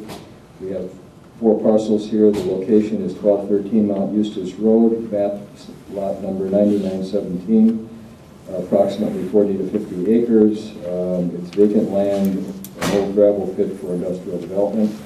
Meadow Street, map lot 769, approximate acres 12, tax sale, floodplain for wetland mitigation. Industrial Park Road, 8215 is the map lot numbers. Approximate acres 8.5, tax sale, floodplain, and steep slopes for wetland mitigation. And 354 Pleasant Street, 6743 is the map lot numbers. 0.21 acre manufacturing housing lot. We have 4 pictures, 4 or 5 pictures, but I'll make a motion that we place this article on the floor for discussion. Second. Favor say aye. Opposed, no. Are there any questions here regarding any of these parcels? Bruce Hadlock. I inquired by going back to the town building, and I inquired the last time on what they were going to do. Now, the item that you see on 1213 Mount Eustis Road is a piece of property in turn that was acquired by the people of Littleton from Mr. Little on it, and it was, I think it was probably pretty close to 100 acres of land, because I think the stamp company in turn, or the coin company in turn is out of the same parcel. The townspeople in turn paid $25,000 for it, and they paid $5,000 a year, every year for the 5 years as to acquiring the property. Now, I am a stockholder in the industrial park, as the people that own it from that end. And it's my belief that this is where the property is going to go to. They haven't really told you that yet, but that's where they're going to go to. And I believe if they're going to do it, they should pay the taxpayers back at least that amount of money. It's on the town assessments, the entire parcel, for the land only, of $412,000 on it. So it's my belief if we're going to be voting to liquidate or to sell it, that the community ought to at least get what they got in it back out of it, for even for a part of it from that end of it. That would be number one.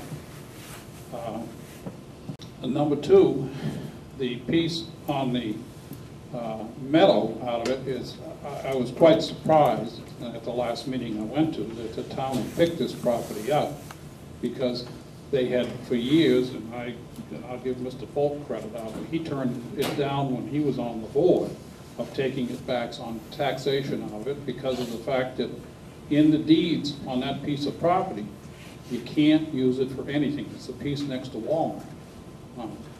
Now the town has taken it. They gave up the taxation on it and didn't collect any money from it, and they got it for nothing. I mean, they got it, but we didn't get any of the taxes on it. So they negotiated to get it without the taxes on the thing on it. And now they got a piece of property, if you read in the deed, it can never be used for anything. Putting it on here to sell it, as far as I'm concerned, the only way you should try to do this is probably to convert it over and give it to the Parks Department. Maybe the Parks Department in turn could negotiate with it to be able to get something out of the state to reverse this cycle. Because you'll never, ever be able to use that property the way it's laid out in the deeds on it for anything on it. And no one's going to buy the thing on it once they read the deeds. Believe me, I hired an attorney last year and Brian Wood was the attorney at the time, and I looked into buying it myself on the thing on it. And when I read it, there wasn't no way you could in turn ever use the thing for anything. So to put it on here, I think it's kind of ridiculous to try to put it on here for selling purposes out of the thing on it. I was very much surprised that the town ever took it, because now we were losing about 12 grand out of the thing on it too. Thank you. Do you want to speak to the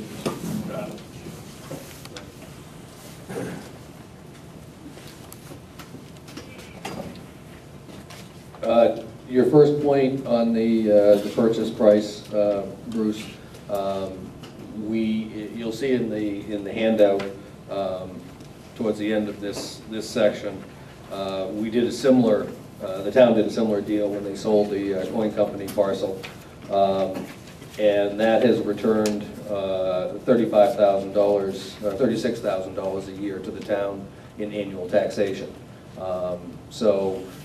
And I believe the coin company did pay whatever the costs were for subdividing and drafting up the deed on that parcel.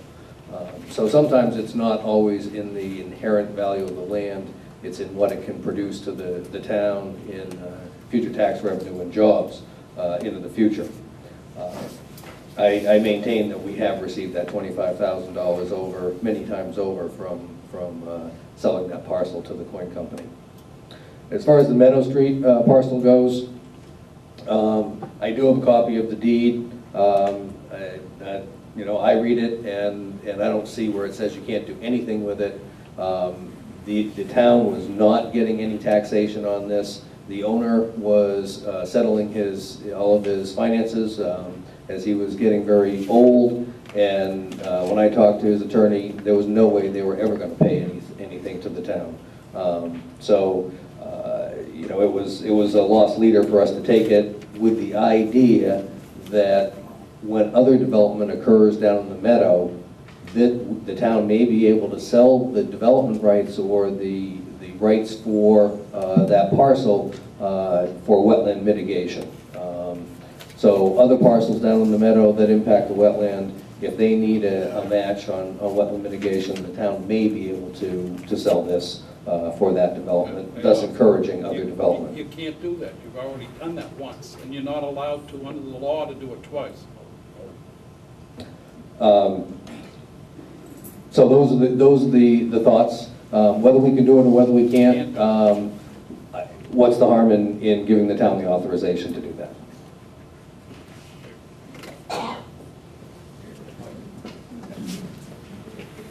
Mike Dickerman, I think it's kind of ironic. Last year, I can't remember, was it the budget hearing or the deliberative session, where the selectmen had proposed buying or selling for several pieces of property. And Mr. Hadlock objected, saying we shouldn't sell those, we should use those for wetlands mitigation. This seems like a perfect parcel to use for wetlands mitigation if the town has to use it. Well, that was a year ago. You can't do that anymore. The state, in turn, will no longer allow you to mitigate. That's the first thing. What the state wants now is money. They've gone into it and said it, but on this one here, these parcels of land were used for mitigation before by Sofragan out of it when they sold to Walmart. And consequently, you can't use them or sell them twice out of the thing on it. But the fact is, the law, when I spoke, I was honest about it at that time, but now they've changed their mind. The state of New Hampshire now will not let you mitigate. They want dollars out of the thing. That's what they do. Thank you. Okay. Tony?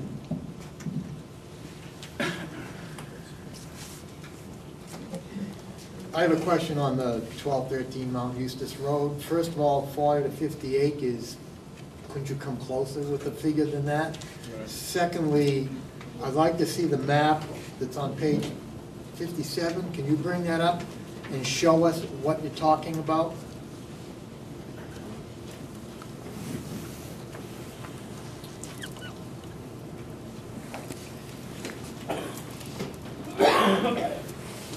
Your first question, 40, 50 acres, we don't really know. And that's the challenge. The town is working with LIDC. LIDC has one or more businesses that want to expand on that parcel. They haven't settled in on the exact location or size or needs of their potential bird and hen client. And we have not looked at what all of the drainage requirements might be for a parcel, for that parcel. But generally, we would be putting in a roadway adjacent to the transfer station, going into the upper gravel pit area, and progressing up into the back part of the land. And there would be a development site here, and maybe one more out behind. Okay, I agree with that, but the way you have that, it looks to me like you could sell the whole thing, which would mean you'd be selling the transfer station out of business. Oh, I'm sorry. This just came off the town tax map as a way to highlight the parcel as opposed to adjacent parcels.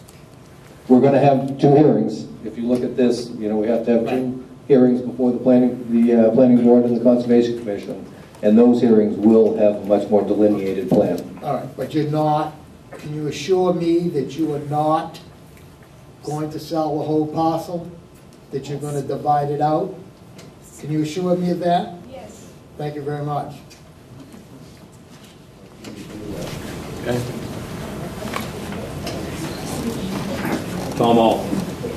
In reference to the Meadow Street parcel, the Conservation Commission is in charge of monitoring mitigated wetlands, quite a few of them in town. And this is one of them.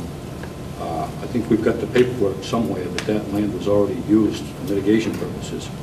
And it just would be pretty difficult to understand if it hadn't been sitting right there with all the development that has taken off since in the meadow there. A number of big box stores would have been fighting over that.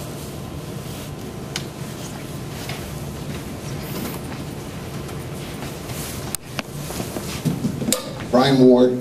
At the budget hearing, Bruce raised his issues as to whether the town should, LIDC should pay the town for the land that they're acquiring. And the question was asked, haven't we already done this before? And I nodded my head and said, yes, we had transferred it. I didn't have the paperwork with me at the time, so I went to the Grafton County, and in 1997, I went to the town reports. In 1997, the town voted to authorize a conveyance of land to LIDC for a nominal amount. I then subsequently went down, and the transaction didn't actually occur until 1998 by the time they got all of the information as to what was the appropriate size of the lot. And I believe there were 2 lots that were conveyed, isn't that right, Fred? The Mosiki lot? I believe so. And also the Coin Company lot. And so those were transferred to LIDC. They then developed it, sold them, buildings were put in. But Bruce's point as far as this piece of property, in 1969 we paid $25,000 for 125 acres, paid $5,000 a year for 5 years. It was almost as good a deal as the Dutch got for Manhattan, but it was one of the best deals we've ever made. And I think with the history of LIDC developing this piece, other pieces that are out of this piece, we're going to get back a heck of a lot more than we got into it. And I think, what, Fred, did you say 36,000 the Coin Company's paying? Just in town taxes, over 90,000 in town and school taxes annually. 90,000. Well, thank you.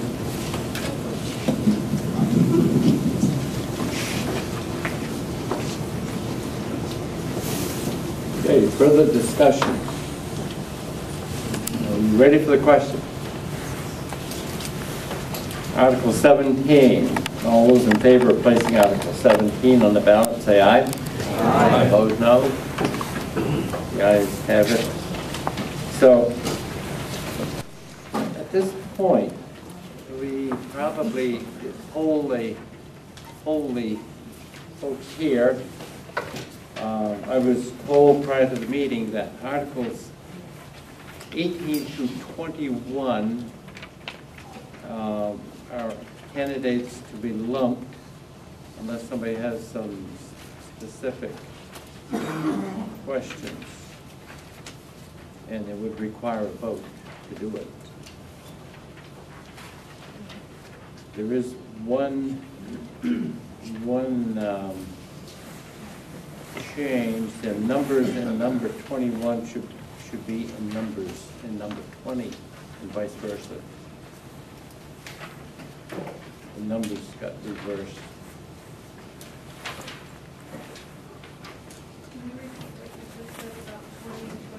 Yeah, it's just that the numbers got reversed. The numbers that are in 21 should be in 20 and Which numbers? the dollar amount, right. The dollar amounts need to be switched between 20 and 21. So Article 20 would be $1,930, and Article 21 would be the $34.33. And that correction would, of course, has already been noted and would be clear on the ballot. So what's your pleasure? What? We do have to, yeah. Well, to change the numbers? Okay, we can do that. We can do that first, if you wish. Somebody want to move that?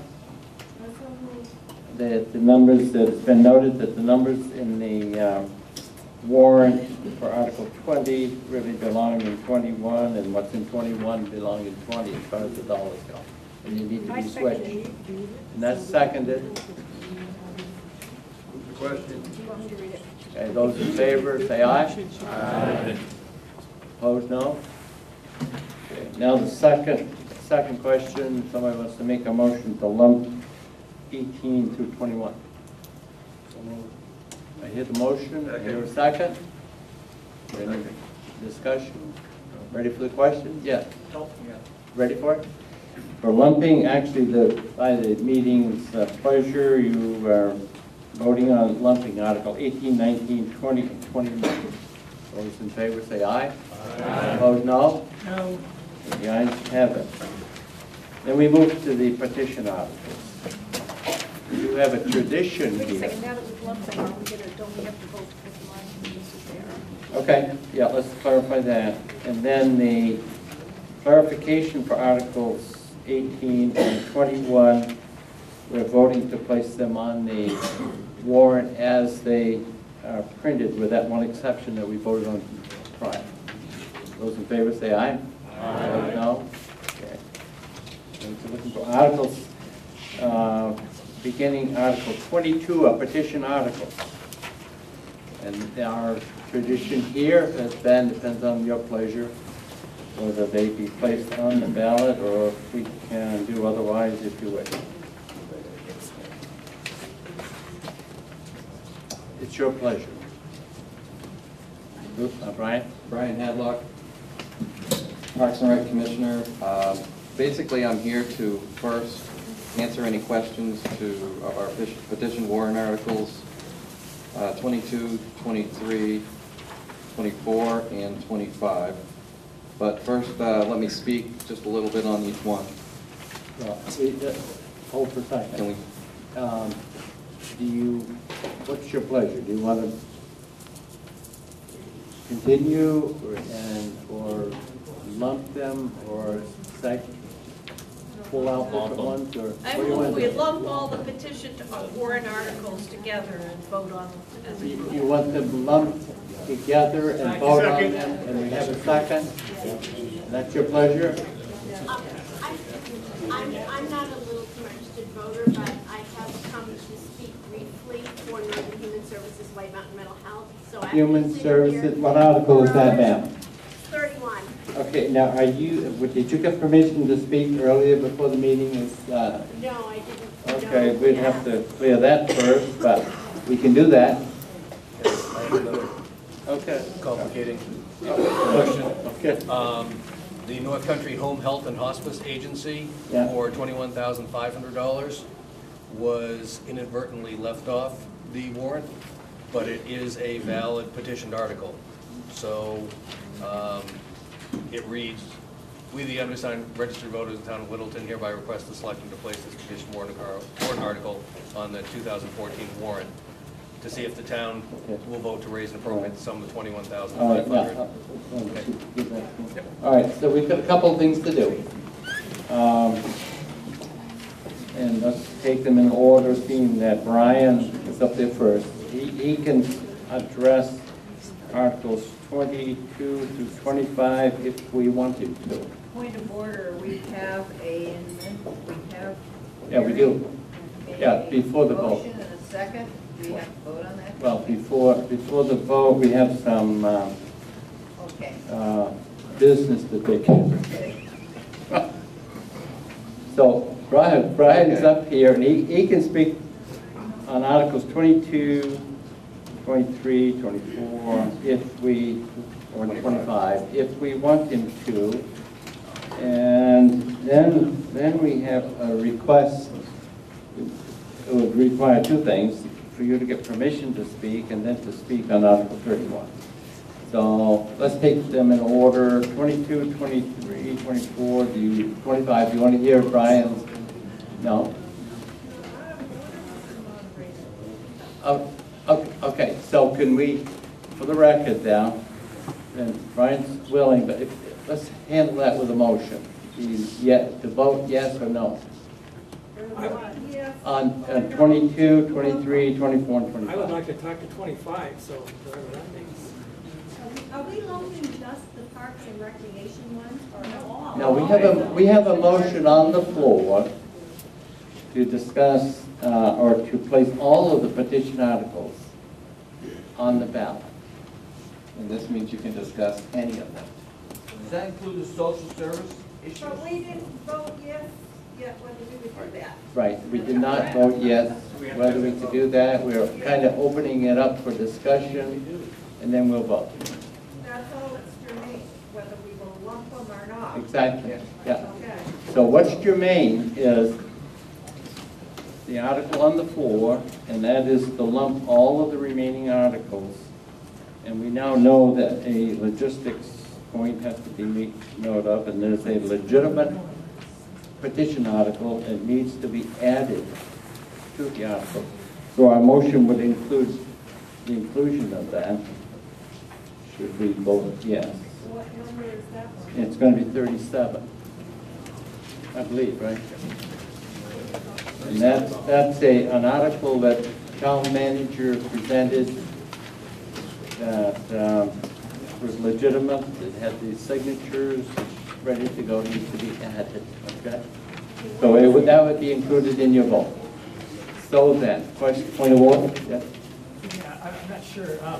If I have something to say about Article 25, and people agree with me and they don't want to pass it, what's that going to do to it? So the motion that's on the floor.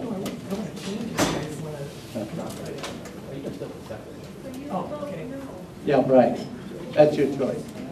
So let me clarify. The motion that's on the floor that we're going to bring to you is to lump all of the remaining articles, the petition articles, including the ones the town manager brought up. And the social service article? All the articles. All the articles. Because they will be on the ballot. So all those in favor of that motion, say aye. Aye. Opposed, no? No. So the ayes have it. Therefore, just for clarification, all of the remaining articles, petition articles, all of them, 22 to 37, adding the one that we just learned about, will be placed on the ballot for March 11th. Can we hear what 37 is? Of course. You want to read it? Go ahead. Okay. It's this is a petition article with all the signatures. We, the unsigned voters of Town of Littleton, do hereby request the selectmen to place this petition warrant article on the 2014 town meeting to see if the town will vote to raise and appropriate the sum of $21,500 to support the North Country Home Health and Hospice Agency visiting nurses for the underinsured Littleton residents. Uninsured and underinsured Littleton residents. That's the end of the, that would be the end of the article. Is there a tax impact on that? It says $21,500 and there's not any note as to tax impact. So we don't know whether there is or there is not. That's Oh, right. there is. There is. There is, okay.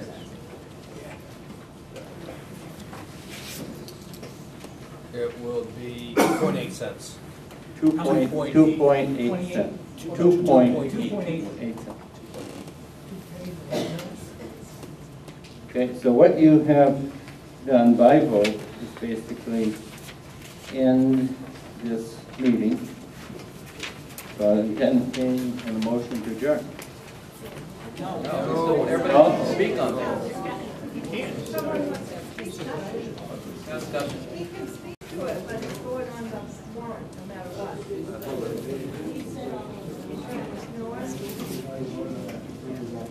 Dan wants to discuss something.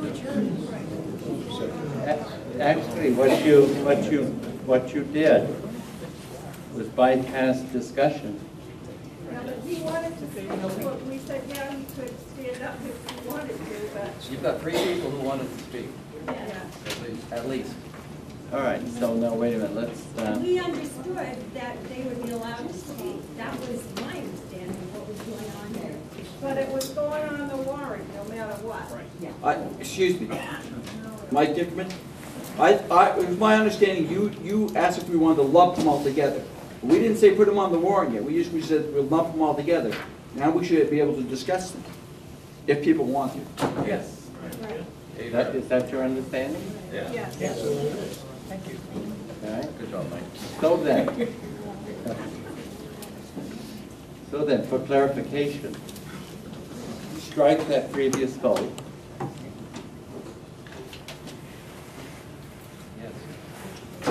Right?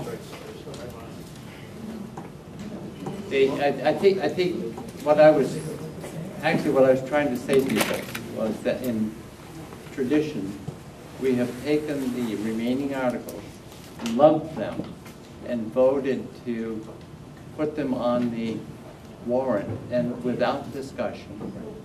No, we've always had discussion before. We've segmented 2 or 3. We've said, all right, with the exception of 20 or 21, everything else goes on the ballot.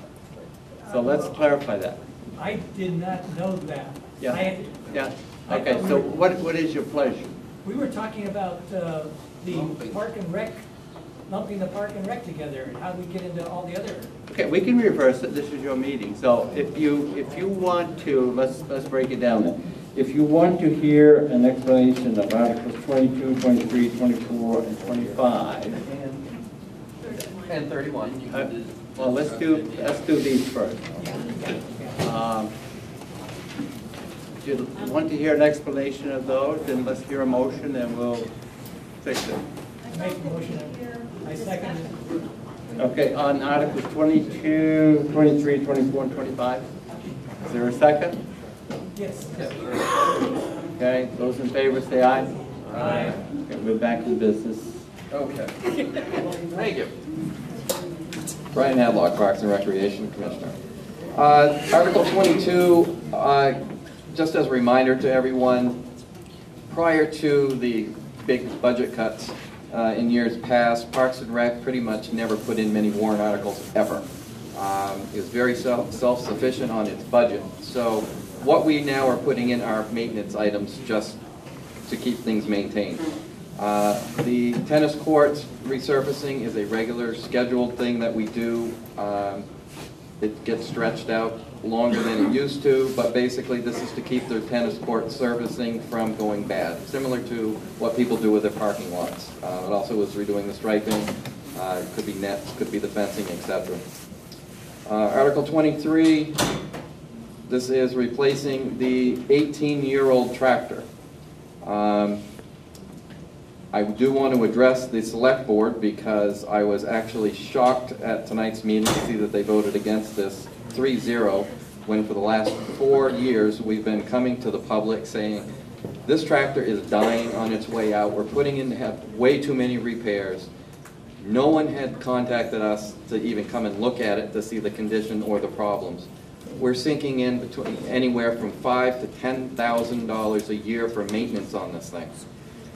Mike took it out this year to use it the first time, and it went straight down and had another $5,000 of repairs put in. This is a piece of equipment that needs to be replaced. It is heavily used, and it is not a standard tractor that, you know, a typical homeowner is going to have and be able to use. It's 18 years old. As everyone knows, Mike Spalding maintains everything meticulously, and this was owned to Parks and Rec long before he got there, and we'll just leave it at that. The pool roof repair replacement is the last of what we were doing other than the painting up at the pool for now. Basically, there's one section of roof that is rotted and needs to be replaced. And timber harvesting. This article we had a problem with ourselves writing, and Karen had to help us along with the state. We actually don't know what the dollar amount is going to be from the timber harvesting from Mount Eustis. The timber harvesting has started. The logs have been cut. They have not been shipped away, and I think that's just waiting until the prices are right. And so you can't say up to anymore. So unfortunately, we had to bump up the number because, hey, if timber prices are that high, maybe we'll get $25,000. The figures of what we were quoted originally was anywhere from $6,000 to $9,000. But we're hoping with the increased pricing coming from timber that we'll get more. So I know Dan has a question. No, not a question of you. Oh, okay. I'm just going to make a comment. Okay, so anybody else have any questions on Parks and Rec items? Thank you, and we appreciate your support. Okay, so 22, 23, 24, and 25, let's deal with those. Let's go on the ballot. Are you speaking on one of those? Yes, Okay. on all of them, sort of. I'm recommending that all four not be passed. The first three, because Parks and Rec should be paying for itself. They should be charging the people who use it, not the taxpayers, enough money to cover all their costs. The Article 25, the thing I have about that is that I don't want Park and Rec to have any money that they can spend without going through the taxpayer. I want the taxpayer to approve or disapprove anything they want to spend. And if this goes to Park and Rec, that bypasses the taxpayer. Thank you. So now that they're on the floor, we can entertain an amendment if people vote for it. I mean, are you making comments or a suggestion or an motion? I'm just suggesting that people who are listening on the camera and everything vote it down when they go to the polls. Vote no, but you don't change anything here tonight. No, there's nothing I can change. I don't think you can. It's a warrant. You can't change the warrant of the petition article? Can we change the numbers? You can change the numbers, yeah. Oh, it's the numbers you can? You can change the numbers, right. So, I mean, just so that you know, you can change the dollar amount. Brian Hadlock again. Just to let everyone know, the Parks Commissioners are elected officials by the town people. Any monies that are spent, especially anything large, we're almost always working with Fred Moody and the Select Board, letting them know basically what we're doing before we do it a lot of the time. Unfortunately, we don't have a lot of money to spend, so. No, okay. All right, so. Dan, Sorry. I'm sorry. That's all right. My apologies. That's okay. Mary Edick. I believe all petitioned articles, having been signed by 25 voters, are to be put on the ballot, on the warrant. Yeah. I don't think we have to vote to put them on. Yeah. We vote, whether we agree with the amount they're asking, and we have the right to change the amount. Not petitioned articles, I think. Which way is it? The amounts you can change, the amounts can be amended, but the wording can't unless it's a spelling error. You can't change the intent, but you can change the But number. the intent cannot be changed. You can change the amount, dollar but not amount the can be intent. changed. Okay. But we don't, well, okay, but we do not have to vote to put them on. Well, with the implication is, you know, that Because they already are by petition. Does that make a distinction? I can't answer that. I think you're agreeing to place them on the ballot as written. As written. As written. Right. And that's what we're doing, right? Because we could change the amount. I think we're going to have to kind of get past that first vote a little bit because of the confusion of it. So we're asking right They didn't now. know what they were voting for, that's not my fault. Article 22, 23, and 24, 25, explanation, no changes, so that just for clarity's sake, be sure that we understand the vote here. I'll entertain a motion to place all of those articles on the warrant as presented. So right. Okay, was there a second? Second. So all those in favor say aye. Aye. Opposed, no? No. So then the next one that we had a request for was 31. I'm up here, speak about, Ryan mentioned that the, Dan, Ryan mentioned that the commissioners and the select board are kind of in on that. But again, I would hope that people would vote against it because it's the taxpayers who pay the money, not the Sure. commissioners. So you're reiterating your point. That's good. So the next one we had a request for is for 31, and the person who wants to speak on 31 is Jane McKay, and she's with Northern Human Services, also known as White Mountain Mental Health, or both. Okay. So I need your, she's not a resident, so she would need approval by the voters to speak. So moved. Moved and seconded. Those in favor say aye. Aye. Opposed, no. No. Jane? Article 31.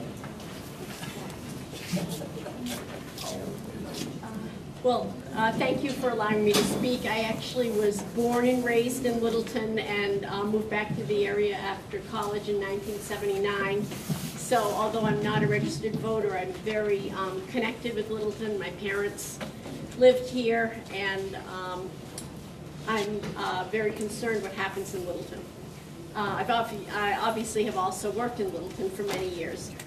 I appreciate this opportunity because it's difficult for social service organizations to have a forum to say anything because this is the only opportunity. So I think that's a problem because I feel like it's important for people in the community to understand what they're voting on in social services as well as for police cruisers. So thank you. I'm just going to read you quickly. I'll just read what I submitted to the town of Littleton in the director's report, which I'm not sure if that goes in the town report anymore because Littleton hasn't appropriated money in recent years. So this is what I wrote. The past year has been extremely challenging for community mental health. As the need for responsive and effective mental health and substance abuse treatment increases, the resources continue to shrink. One only has to open a newspaper or web browser or listen to the nightly news to realize that untreated mental illness can result not only in personal distress, physical illness, disruption of families, and loss of employment productivity, but also in loss of life, most commonly through suicide, but also through homicide. Although we may feel insulated from the kind of terrible events that have happened in Newtown, Connecticut, and other communities across the country, Littleton is actually not immune. A strong mental health system available to everyone in the community is crucial to assure that people who are struggling receive help.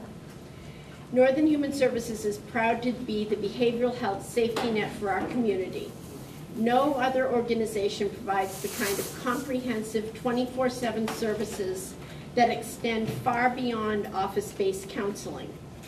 These services include day and nighttime mental health evaluations at the local hospital emergency room, 24/7 telephone access to a psychiatrist, same-day treatment in crisis situations, expert behavioral health response to local disasters in schools, municipalities, places of business, and home and community-based services. To continue to keep our communities safe and healthy, we need the support of our towns. In 2013, Northern Human Services, White Mountain Mental Health, provided services to 286 Littleton residents.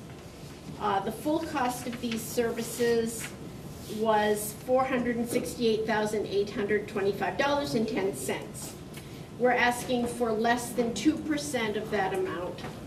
Our request is for $9,696.12, which has been the same request we've asked for over 10 years. It was originally based on per capita. We're asking all of our towns to contribute, not just Littleton, and sadly Littleton's been the only town in our service area that has chosen not to contribute over the last several years. I have a theory about this, and I think that when a voter comes to the polls, if they see that the Budget Committee has not recommended, they're likely to vote no. So That's a problem. And I think also mental health services are far less well understood by most people than like health or home health.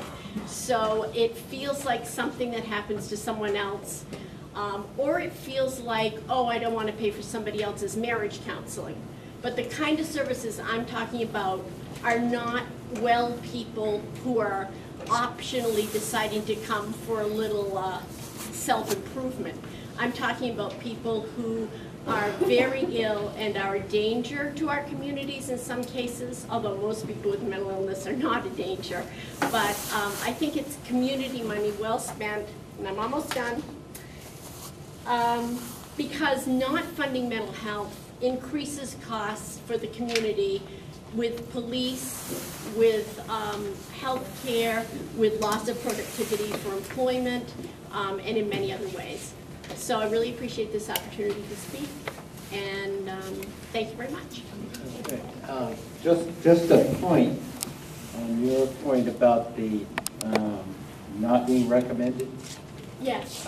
And for clarification, Okay. also for the record, Uh-huh. that I've learned means that the budget committee decided not to take a position, and the required language for stating that they're not taking a position is what you see before you, which says not recommended by the budget Right. committee. And Right. I know Seal had told me that when I called to try to find the right way to present to the town, that that was the situation, that the budget committee decided not to take a position. I think if I guess I feel honestly, budget committee people, that I feel like part of your responsibility is taking a position and is providing the voters with some stance. So from my point of view, I would rather have you take a position. okay, thank you. You're welcome. Dan? Okay, you're speaking on the same article. Okay. I wrote a letter to Northern Human Services last year and never got a reply. I actually wrote a letter posted to each one of these charitable organizations and never got a reply. I actually tried to reply to that letter, but you didn't give me any place to reply to. Yes, I gave you, there was my name and address on there. I have a copy of it if you need it. The reason I would not vote for any of these is that if you take one person, for instance, Mother Teresa, she never got the state involved. She never had the state with their guns go to people's houses and take their money from them. She went and she begged. She begged for alms, and whatever she got, she distributed to the poor. What these charitable organizations are doing is they're asking the state to, if someone doesn't pay their taxes, the state will go to their house and they will evict them, and if they try to put up a fight, they will be caged or they will be killed. This is not the way of a charitable organization. Charitable organizations should ask for donations, not confiscate people's property. Okay. And that's speaking on Article 31. Anything else on Article 31? So, are you ready for the question on 31? And that's placing it on the warrant for the March 11th meeting as printed. So moved. Those in favor say aye. Second, favor say aye. Aye. No? No. Okay, that takes care of Article 31. So who else has to speak? Yeah. Carol, I misunderstood what was happening with all the articles. Really? Okay. Am I allowed to speak on Article 36? On Article 36, yeah, we kind of got past that. The social service articles. I mean, we got past the... That's the very last one. Yeah, it was a misunderstanding. We'll go back to it, though. Go ahead on Article 36. Am I allowed to speak now? Yeah. My name is Mel Brooks, and I'm speaking primarily because it's the only social service article that the selectmen voted not to recommend. I am not a board member of the Boys and Girls Club. I'm not an official. I'm just a concerned citizen. Littleton is fortunate that we have the Parks and Recreation Department and the Boys and Girls Club to provide services for our children. The Parks and Recreation Department is not an all-in means to every family and every child, and the Boys and Girls Club is not everything that has to be to every child and every family. But together, we are able to provide this service. I'm speaking for the Boys and Girls Club because the last few years I've been watching what they've been doing. I'm impressed with the adult leadership, and especially their after-school program. 60 Littleton students are enrolled in their after-school program. In the North Country, 1 out of every 3 students goes to an empty home after school. But in the Boys and Girls Club, they provide programs for these children. And they go throughout the day until 6 p.m. There are 2 programs that caught my eye. One was Power Hour. That's a time they take out and they do their homework. There's no negotiations. The kids do their homework and then they go on another activity. Another activity that caught my mind during the after-school program is they clean up time. After they do all their programs for the day, the kids clean up after themselves, which in today's society might be a novel idea. So these things are to me, very important. Now, we have 60 children in Littleton who participate in the Boys and Girls Club program. The tax impact to support this warrant article is 17 cents per month for the average priced home in Littleton. That means for 17 cents a month, 60 Littleton children have the use of the Boys and Girls Club month after month. And Gerald, 17 cents is peanuts. And I brought a prop to show you what that is. Gerald, this is 17 cents worth of peanuts. That's all it takes from each average homeowner to support these children, is a handful of peanuts a month. But let me take it one step further. In this 17 cents worth of peanuts, there are approximately 3 dozen peanuts. But we have 60 children in this after-school program.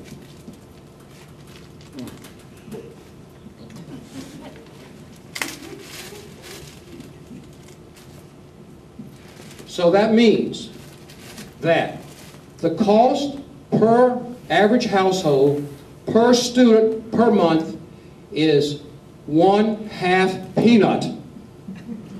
And I'm asking the selectmen to reconsider their vote and recommend this program. Gerald, I'm talking about peanuts, but we're really speaking about nurturing our children. Thank you. Okay.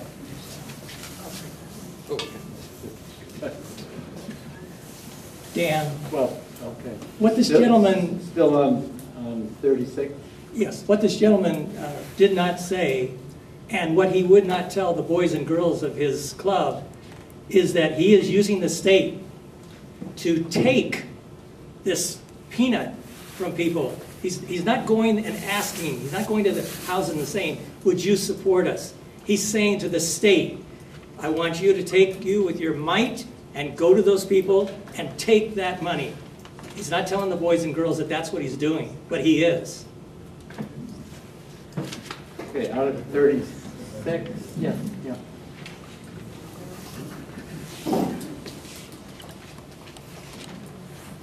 When we considered this article and we voted against it, and the vote was 2-1, one selectman voted for it. I wrote an email, and I'm only copying what I wrote, to one of the board members of the Boys and Girls Club.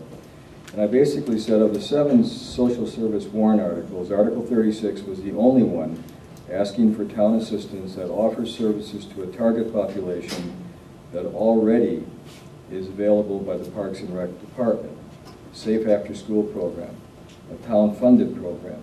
And I said basically that both programs do a great job. We have 80 students that are registered. We treat about 30, or not treat, but we service about 30 to 35 every day, 5 days a week. We have an hour of homework as well, and we don't have, I don't know if we have cleanup. We may have cleanup, but we also have recreation activities that are provided. Our vote was simply one where we thought we were looking at a partially duplicated service. A couple of years ago, the Parks and Rec Department lost its summer adventure program for 7th and 8th graders during the summertime, during the day, because of the cuts that were made. And so I think we feel our obligation is to that program first. If there's only so many tax dollars, whether it's a petitioned article or whether it's a town article, the two of us felt that we needed to place our eggs in that basket. And it's not a hit on the Boys and Girls Club, but we do have a town program that's very similar. Thank you.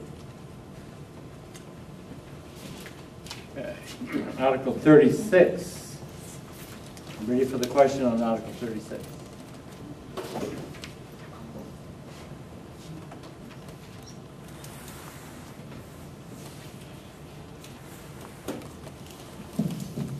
Smith.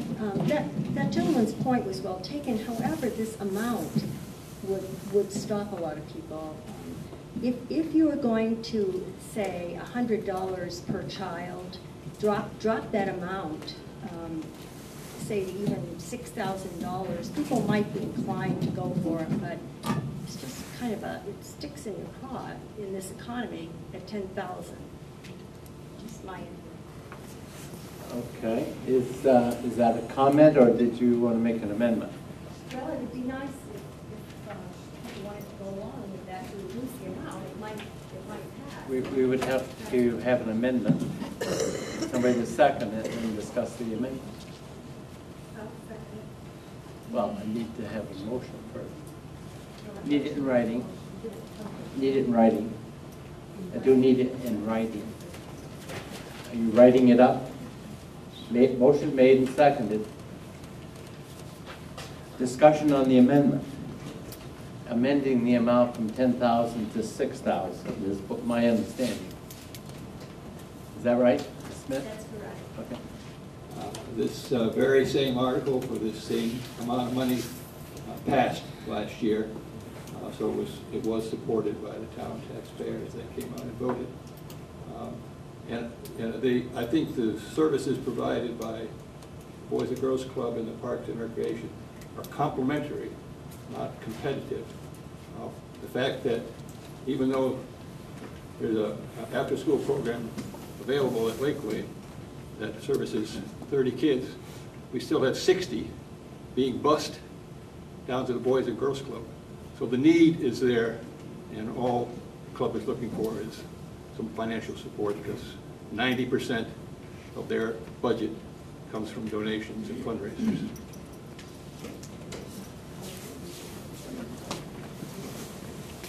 Rudy Jelsen.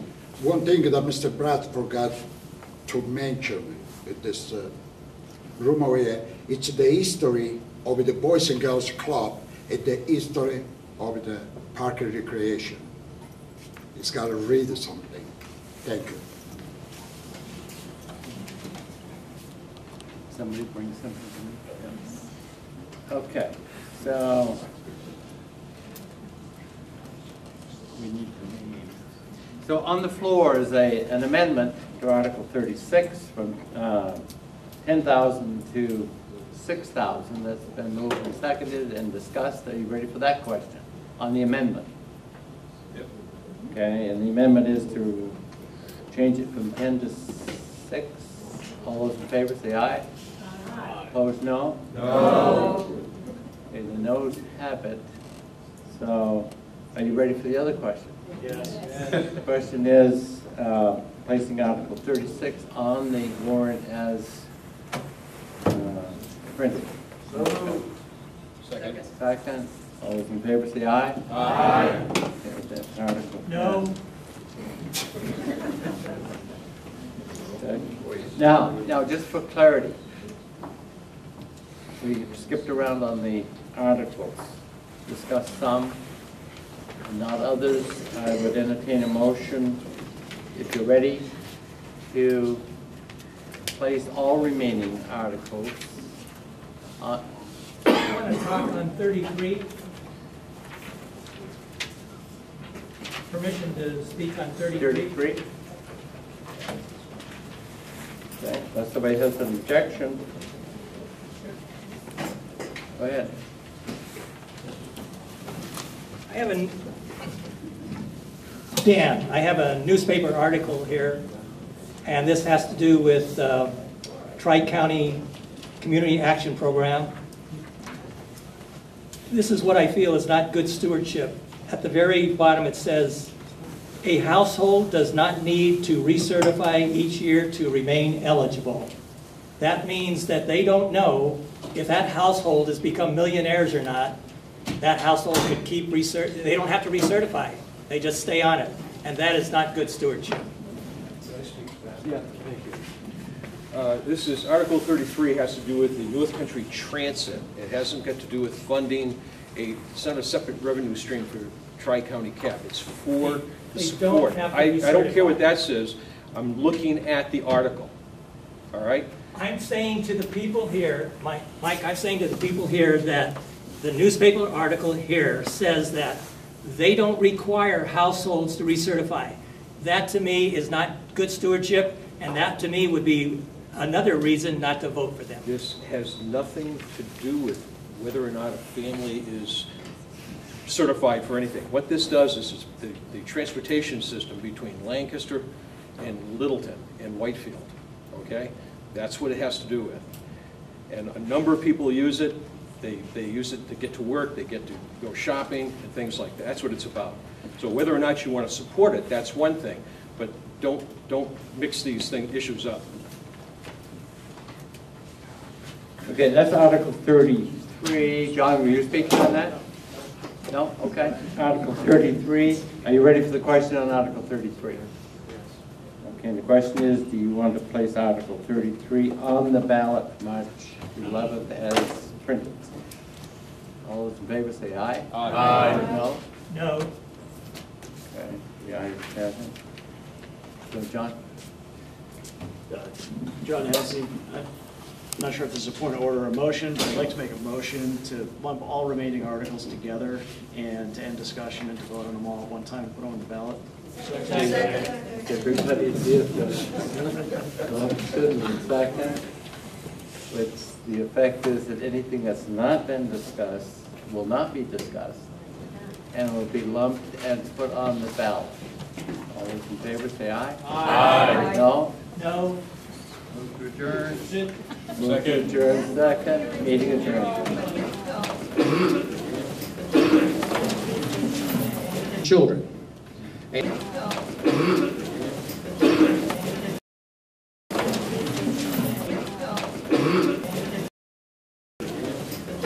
Children.